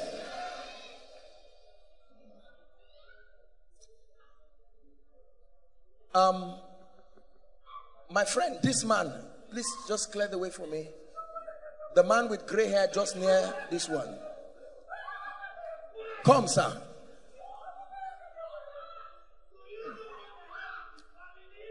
Let every other name fade away. Where are you coming from, sir? Niger State. From Niger State. Are you a man of God? What do you do? I'm a pastor. You are a pastor. Where? I have a ministry. Point of Joy ministry. You have a ministry. I have to pray for you. I'm seeing a serious embargo. First on your life and then on your ministry. I don't know you, sir. I've not seen anything around you. But I want to pray. Because I am seeing, number one, God is taking away this embargo upon your life. But number 2, I'm seeing that God is granting you the spirit of revelation. Amen. The revelatory grace. Amen. Revelatory dimension of the anointing. Amen. And then I'm also seeing God raising financial support. Help us. Amen. Very strong pillars for you. Amen. In the name of Jesus Christ. Amen. Can I pray for you, sir? Is it all right if I pray for you? Right. I hope you're not embarrassed that I pray for you. I hope you're not embarrassed that I pray for you. No. Father, in the name of Jesus Christ, I pray for this servant of God. Sir, in the name that is above all names, I speak to you because you believe. May the Lord shift you to a new dimension of ministry. Let the grace for revelation rest mighty upon you.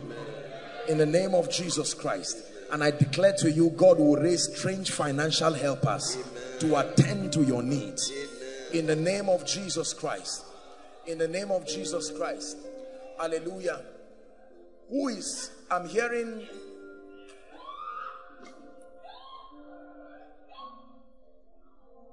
who is Ezekiel? Ezekiel.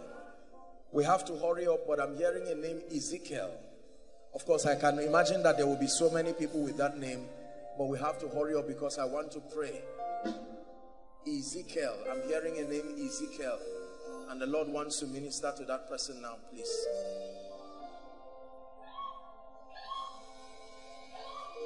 Every foul spirit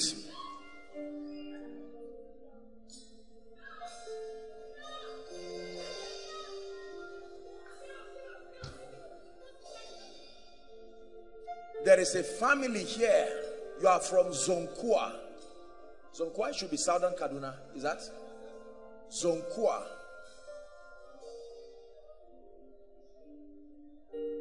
Where are you? Please verify. Let's make sure that you are a family. Or it's not just one person. I'm not just saying one person who came. There are many people who came, who are from Zonkwa, who are in Kaduna State. I'm saying a family. This is what God is revealing to me. Let me pray for you. You came out for Ezekiel. I want to pray for you. What do you do, my friend? You are brothers? Ezekiel, I will pray for you. Of course, I will pray generally, but it may not necessarily be for everybody. My friend, let me pray for you. In the name of Jesus Christ. Hallelujah. Now, please, hold on. I hope there's why they are coming out. Why all of you out for Ezekiel's? Okay, I'll pray for you. The Lord is asking me to do something, except that the Lord said so. I wouldn't have done it. There are 1, 2, 3, 4, 5, 6, 7, 8, 9, 10, 11. I'm seeing at least 11 people. When I pray for them, please don't be embarrassed. The addiction of smoking, either drugs or this, all these things that they smoke. I'm seeing at least 11 people, and the Lord is saying he wants to deliver them now in this place. I'm going to pray for this gentleman, but I'm going to ask those people, listen, there's nothing to be embarrassed about. Like I said, I would not call you to embarrass you, but God is showing me both men and women, not only women, addicted to smoking this codeine or cocaine or whatever it is, drugs. The Lord wants me to pray for those people. So immediately I pray for this, I will call you. Please leave your friend, leave whatever you are doing, and you come and stand and I'll pray for you. My friend, let me pray for you. In the name of Jesus, I declare that God is lifting you. In the name of Jesus Christ, God is lifting you by the power of the Holy Spirit. And that everything that does not represent the counsel of God, let it live your life right now. And for all of you who stood in for the name Ezekiel, I pray for you. My friend, look at me. God is visiting your family. You is visiting your family in a very strange way. It will not reach weekend next week before you start getting testimonies. This thing I'm telling you is less than 1 week. Write it down. I speak to you by the Spirit of God. May the Lord honor this word. And for all of you who are standing in for Ezekiel's, in the name of Jesus, everything around your life that is not the planting of the Lord be delivered right now by the power of the Holy Spirit. In Jesus' name. God bless you. Well, from Zonkwasa? Are you a family? Yes, we are the same family. This is our father, but he cannot speak English. No problem. He is welcome. Please come. Let him come. No, don't let the children who cry. Is it the same family? Yes. Don't worry. I'll pray for you. And these ones too? And your children? Madam, what do you do, ma? You are a nurse. I will pray for you, Ko, in the name of Jesus. Amen. Father, turn this woman's life around. Amen. And turn the life of her children around. In Jesus' name. God bless you. He speaks your language? Okay, when I talk to you, don't worry, you don't have to give up. When I talk to you, you will interpret to him. Tell him that I'm seeing something that looks like a shrine. And that this thing has been responsible for the retrogression of everybody within this family. That people rise in this family just when they should sit down, they either die or go down.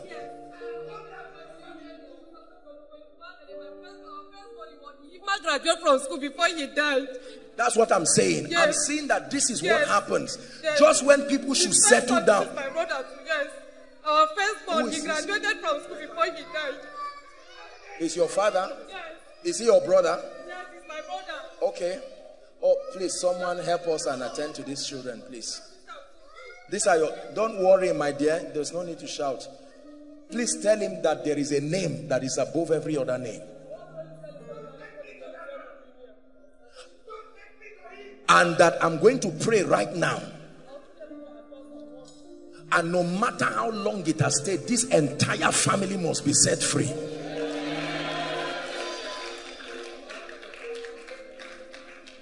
Can I pray? What do you do? This student. Where? ABU. You love Jesus? I love Jesus. You are going to be an evangelist.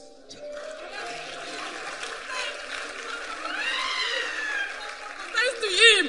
In my blessing TV prophesied to him that he's going to be a man of God. I don't know him. I don't know anything. I'm just telling you that this man, I'm seeing by the Spirit, this boy you are seeing is going to be a mighty man of God, an evangelist. Hold my hands. I release you into this grace. May this anointing take you to dimensions untold. In the name of Jesus Christ. Fresh grace for prayer. Fresh grace for the word. I shift you by the Spirit into these dimensions. Now I pray for this family and every other family that has this kind of thing, that there are forces that sit on people's destinies. Just when people should sit down, they crash down. In the name that is above all names, I declare, be free now. Be free now. Help this girl. Be free now. Every spirit, look at the children. I curse this spirit now. Now, out of this family. In the mighty name of Jesus, I release this family from the spirit of death and the influences of the grave. Be free in the name of Jesus Christ. And let me prophesy to any other family here that is under this kind of yoke. In the name of Jesus, come out of it now.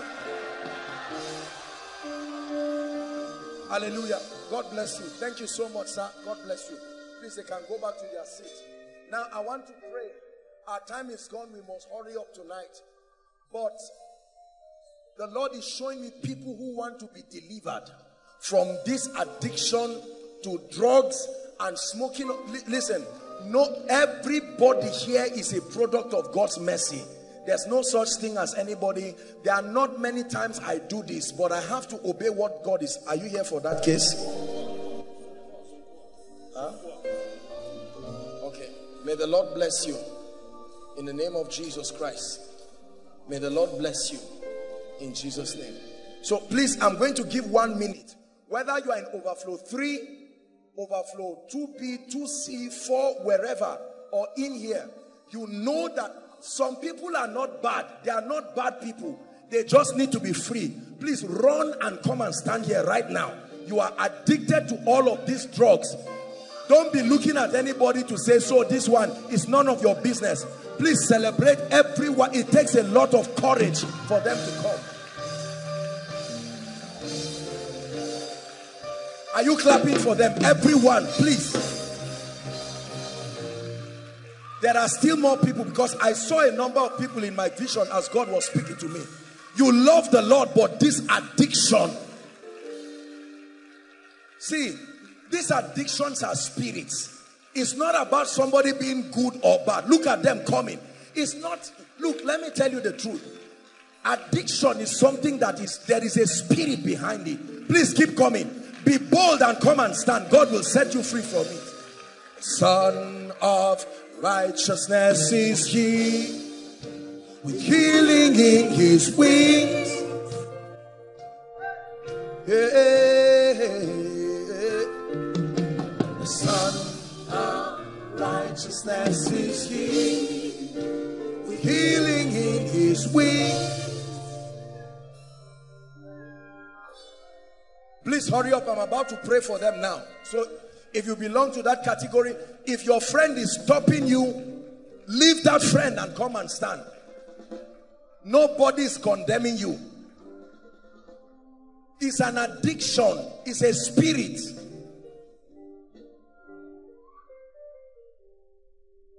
When you see the kinds of people coming, some of them are better than you in terms of character. It's a spirit. We have to deal with this thing because it's killing people everywhere. Some of you just have dreams, and right from the realm of dreams, you cannot resist it again. I want to pray a serious prayer for you. Jesus is here.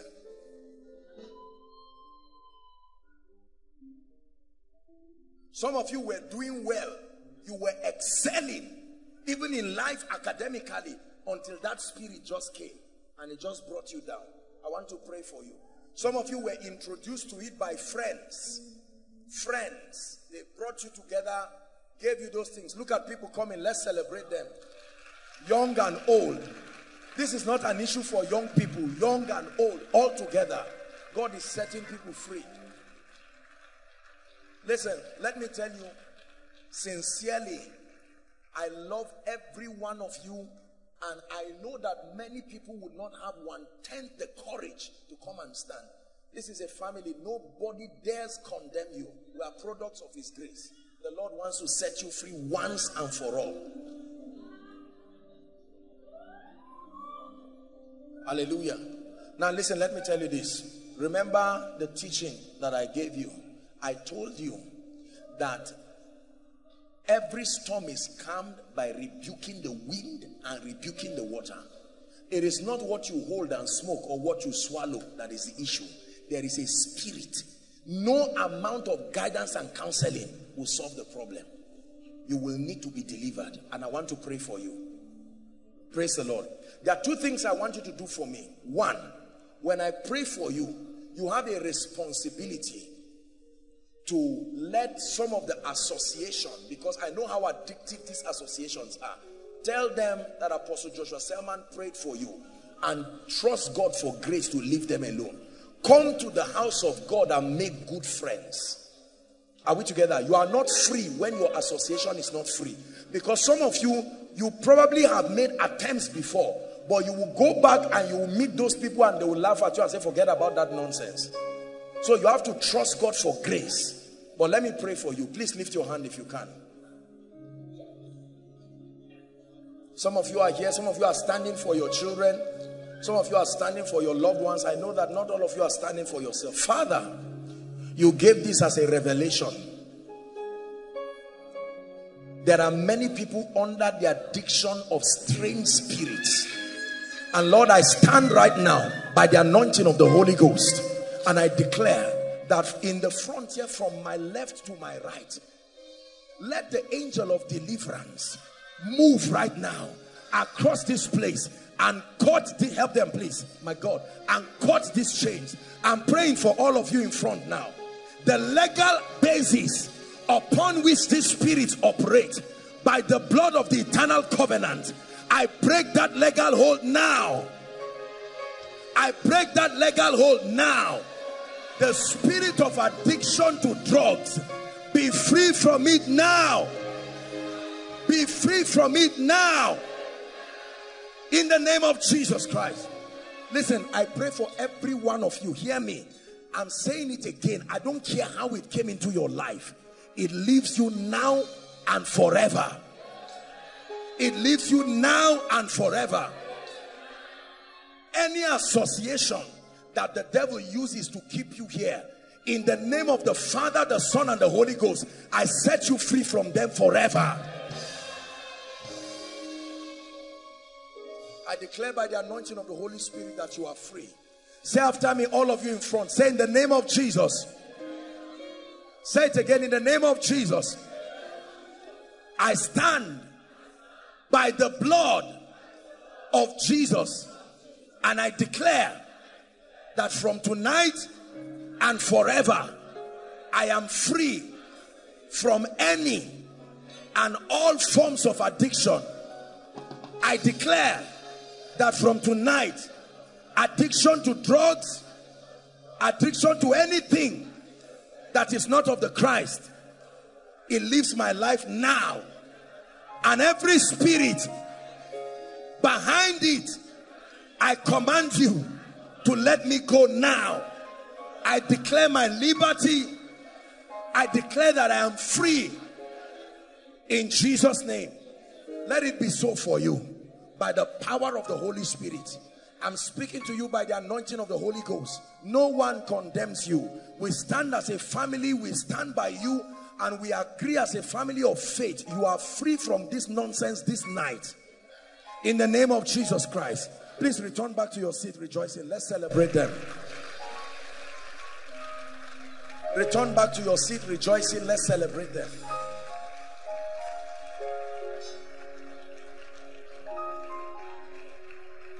Hallelujah. Now don't be embarrassed. I'm going to pray from here, but I'm seeing a spirit on a lady.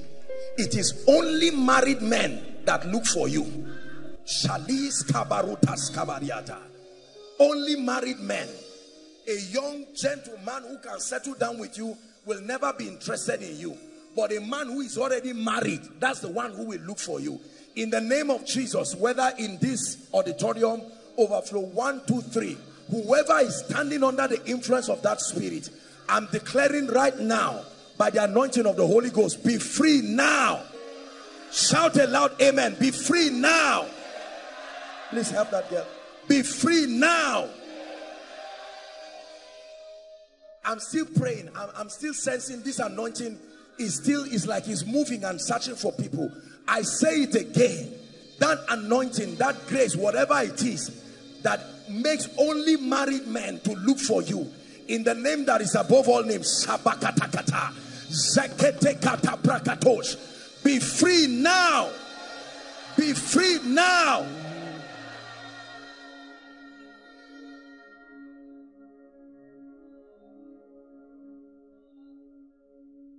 The Lord is showing me a door in the spirit, and I'm seeing that door closed. Before we pray for the sick, the Lord is saying to open that door.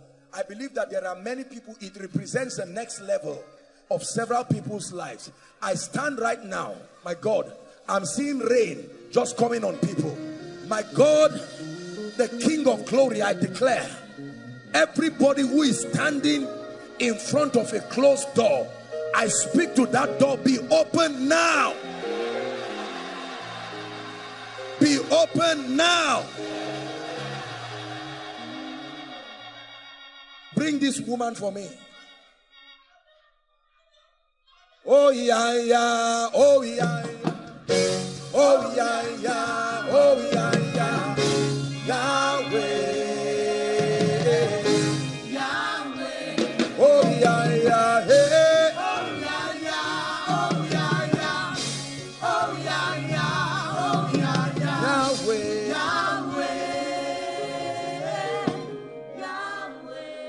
Who came with this woman?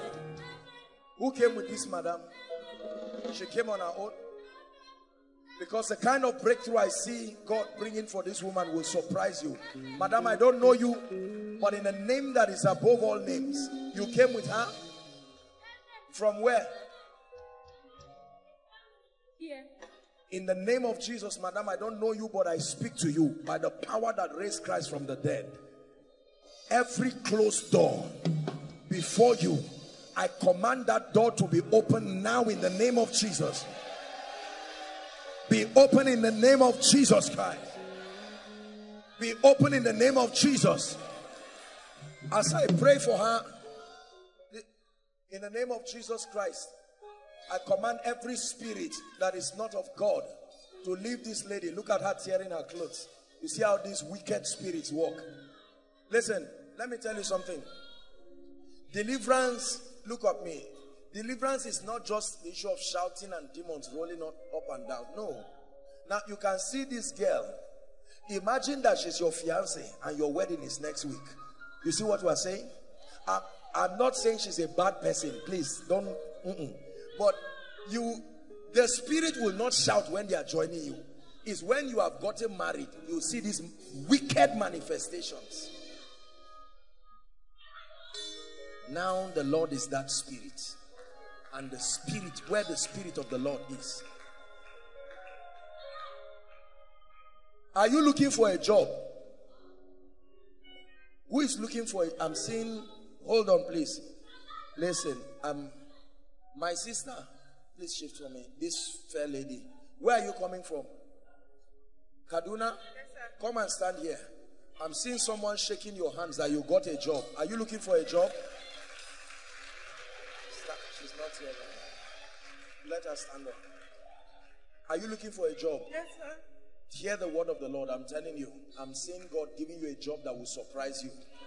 There's no need to cry. God is here to roll away reproach and to take away shame.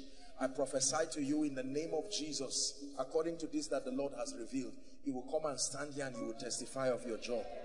In the name of Jesus, let the power of God come upon you and set you free right now.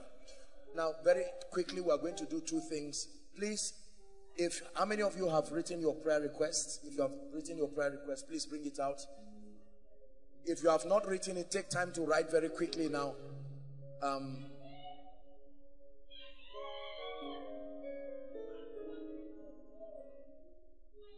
I'm hearing Baba Silas. What is Baba Silas? Baba Silas. I don't know if that is a name or that's a name of somebody's father. Baba Silas. This is what I'm hearing. If there is such a person, let me just talk to the person. Now, quickly, please submit your prayer requests. There will be ushers, PR, help them, or whatever department. Give him the mic. What's your name? What's your name? Your brother is Silas. What I'm hearing is Baba Silas. I will pray for you. Why are they coming out, please? Your father is Silas. We'll pray for you. Let me just touch you and then you go back. Let it be over in Jesus' name. Whatever it is you are standing in for, let it be over in Jesus' name. Forever. In the name of Jesus Christ. By the anointing of the Holy Spirit, over forever. In the name of Jesus. Whatever the challenge is, over forever. In the name of Jesus Christ. I set you free from sickness. They will not say you have fibroid. I curse that devil. That lady you are carrying. I rebuke that spirit. In the name of Jesus Christ. All right, please. All those, listen, please. We are going to pray for the sick now. There are so many people tonight and we have to be fast. Our time is gone. But let me say this. Whether you are in overflow 1 or 2 or 3, if you are coming here particularly trusting God for fruit of the womb, whatever overflow, no matter how far, I want you to come into this main auditorium because I will pray for you. Alongside them, all those who are trusting God for healing, please come and stand now. Overflow 1, please move to your projector stand. Protocol will have to help me. How many overflows do we have tonight? There are so many. You reign. Hello, Hello, hello, you reign. you reign. You reign. Thank you for your patience. Please rise up on your feet. Stretch your hands to this place. Cry from the depth of your heart. You don't have to kneel. Please stand. Cry from the depth of your heart. Father, this Egyptian that I see today, I see them no more forever. Is someone stretching your hands? Pray, pray. Don't look around. Pray.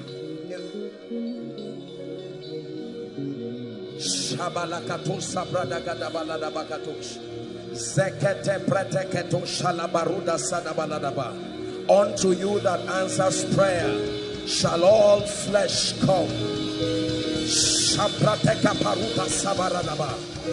In the name of Jesus, turn situations around. In the name of Jesus, wipe tears. In the name of Jesus, let impossible situations turn around.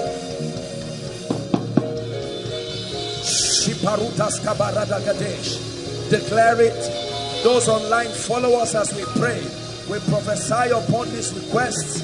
We pray over your request in the name that is above all names, the God of miracles.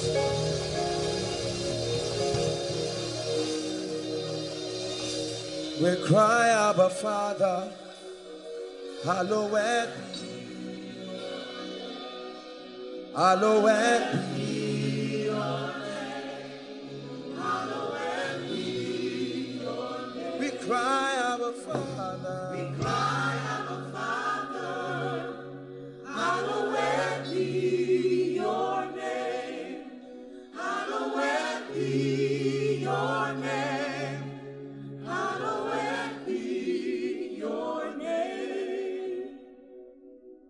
Tell you this part of the miracle service is a very powerful part. People have recorded unspeakable testimonies, turnarounds by the hand of God. Father, I bow my knees in the name of Jesus. By the privilege of the grace that you have supplied, I bring before you, O God, the pain, the tears, the requests of your people. They have brought this as a token of their faith, as proof that they believe you. Lord, you do these things because you love us, but you also do it to honor our faith. Therefore, Lord, I stand in agreement with the Spirit and I declare that every situation represented here turns into a testimony now. Every situation represented here by the God of heaven turns into a testimony now. Whoever must lose sleep for this prayer to be answered, we declare it so. Whoever must hear instructions from God for this request to be answered, we declare it so.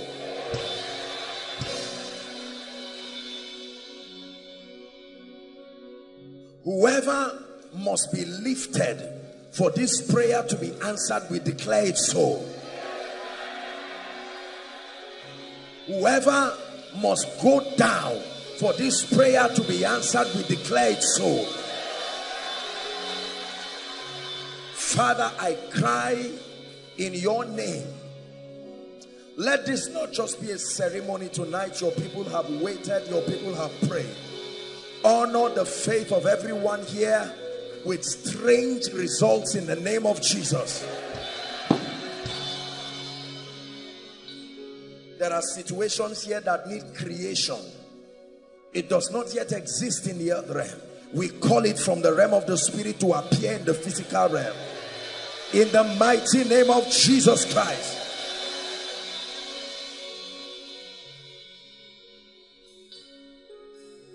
Lord, there are situations here that only you can solve. Some of them are death sentences. Some of them are issues that relate to life and destiny. We cry to you, O God of heaven, arise tonight and do strange miracles. That by this time, next miracle service, some people will only write to intercede for others. In the name of Jesus Christ. Please keep standing, everybody. Keep standing. I want to pray for you now.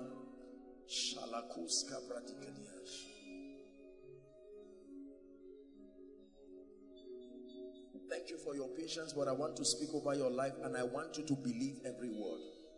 Blessed is she that believes, for unto her there shall be a performance. I prophesy to you, number one, doors be open now. Doors be open now. Gates be open now. Gates be open now. Everyone here in ministry, I stretch my hands towards you. The fire, the grace, shalakatoskia, the unction for a new level, the operation of the gifts of the Spirit, the operation of revelatory dimensions. Step into it now in the name of Jesus. Step into it now in the name of Jesus. Let me pray over your finances. This is a year of extraordinary fruitfulness. I stand by the God of heaven and I declare by the power of prophecy, supernatural supplies for you. Supernatural supplies by the wisdom of God. Every pit you have found yourself in the name of Jesus, come out of that pit now. Come out of that pit now. Come out of that pit now. I pray for every family here that has not yet seen the goodness of God in experience this year. I speak to you by the power that raised Christ from the dead. You will return here with strange testimonies.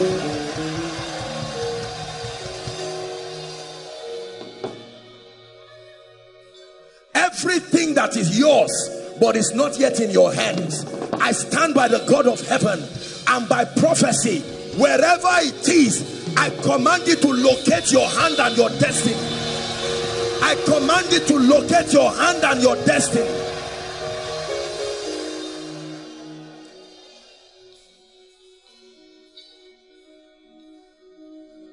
I pray for those trusting God for jobs.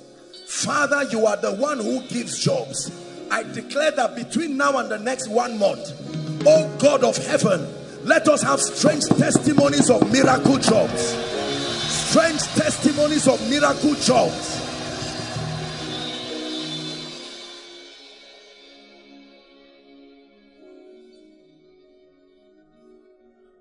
I'm praying for everybody, but this prayer particularly is for the men.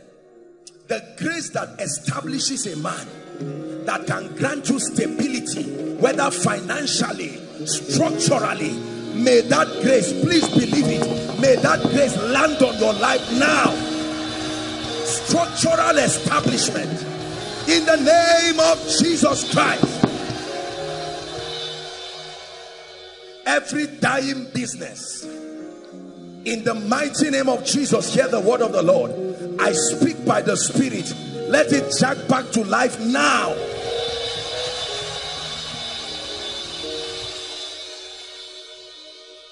I pray for your prayer life. The fire you have not seen from January even up until September. The grace to fast, the grace to travail, wherever you are, let it rest upon your life now.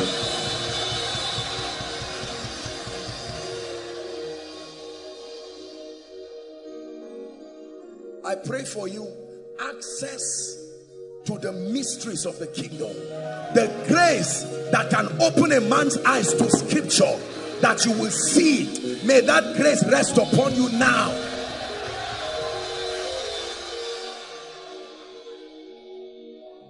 Every opportunity that once came to you but was not well utilized and has left you, in the name of Jesus and by the mercy of God, I stand tonight and I call for a repeat of it. A repeat of that opportunity. A repeat of that opportunity. May God restore time. May God restore opportunities. In the name of Jesus Christ. Every one of your family members that has been grounded for whatever reason, in the name of Jesus, as you are standing here, may the angel of the Lord, wherever they are across this nation or around the nations of the world, may the angel of the Lord ensure that in this season they are lifted. I declare that they are lifted.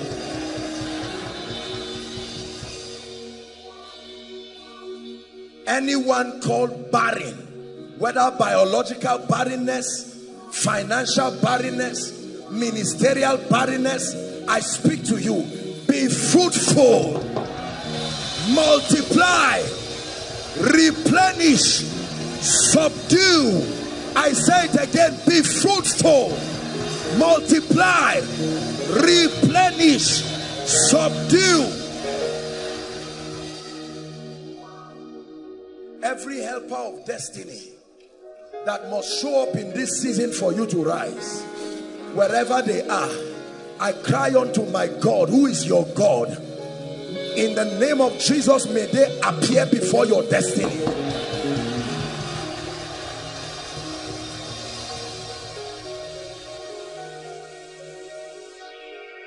Hallelujah. Some of you have been at the same level. You have not gone down, but you have not gone up either. In the name of Jesus, this night, I push you by prophecy. Step into the next level. Help them, please. Step into the next level of your life. This is the month of September. When a woman is pregnant, after 9 months, she's supposed to give birth. And if she does not give birth, the doctors have a way of inducing the birth. In the name of Jesus, everything in the loins of prophecy allocated for you to be born in this season, I speak to you as a spiritual midwife. Deliver in the name of Jesus.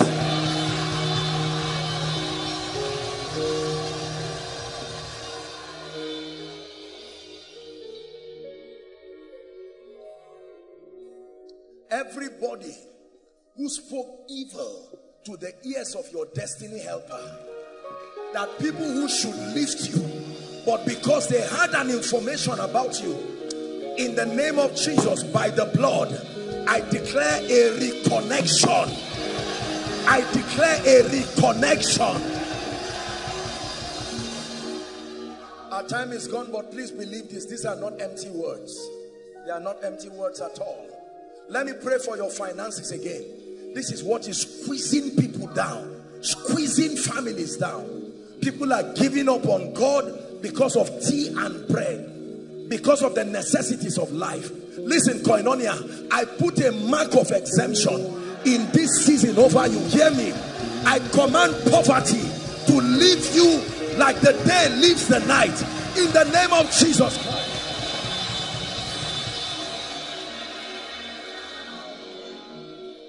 This is the beginning of the Ember month, where the spirit of death moves upon families.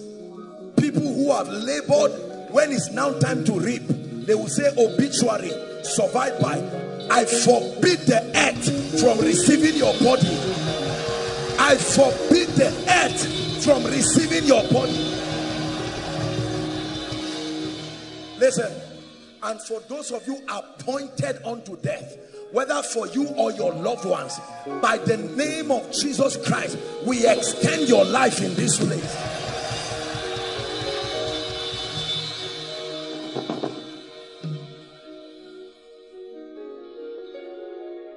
I pray for every student here. I don't know what may be happening around your academics, but if it requires change, we change it now. If it requires upgrade, we upgrade it now. If it requires justice, we administer justice now. If it requires mercy, we provoke mercy now. And everyone who is in final year here, we graduate you in the name of Jesus Christ.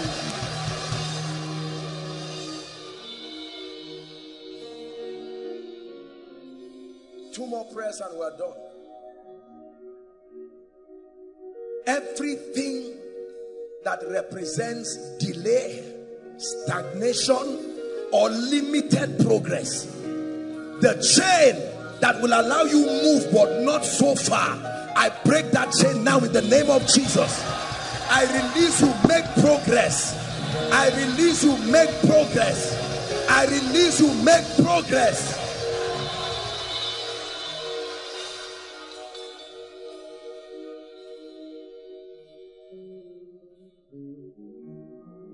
Last prayer point. Listen to me. Honor is better than money. You can have money and not have honor.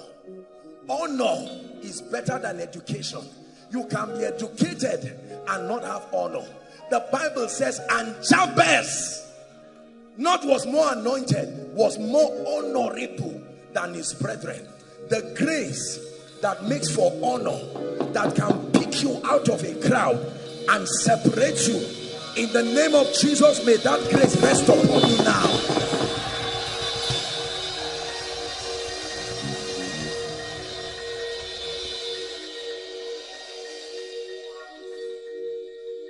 The Lord is adding one prayer point to my spirit, and we have to pray it. And the sons of Issachar, that there were men who had understanding of the times. Listen, I want to release grace for discernment. It's important to know you can miss seasons just because you are not alive. They will come back, but it will take a long time. But I pray for you, the grace for discernment, to know seasons. Receive that grace now.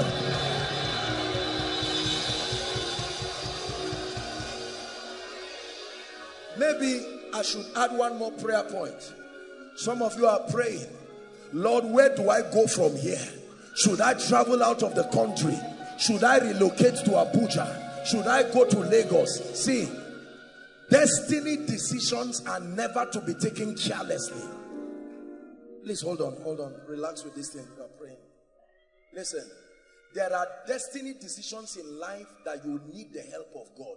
Who to marry, where to live, How many children to give birth to? It looks natural, but it's spiritual. You can give birth to what will fight your blessing. Who to associate with. And Lot went with him, and Jonah went with them. Their experiences were not the same.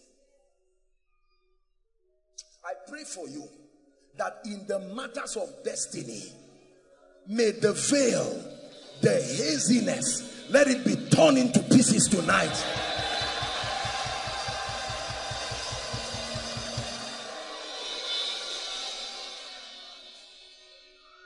I know a gentleman who had an evangelistic call.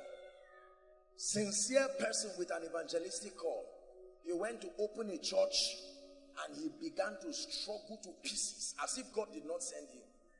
No offering, no support, no open door. He was struggling because the pastoral grace was not there.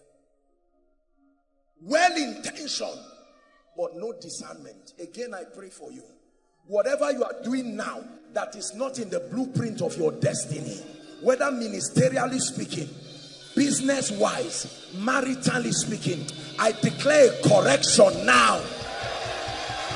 I declare correction now.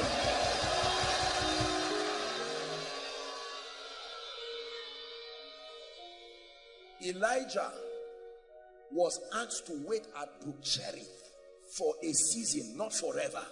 And a raven brought bread, food for him, and he drank from the brook. But a time came when the brook dried. God needed to change strategy. If Elijah did not know he would die there, the same God can help you for 10 years, but by the 11th year you will change strategy. And if you cannot discern, what blessed you before can kill you. I pray for you the grace to know when to switch, the grace to know when God is saying something else. Receive that grace in the name of Jesus.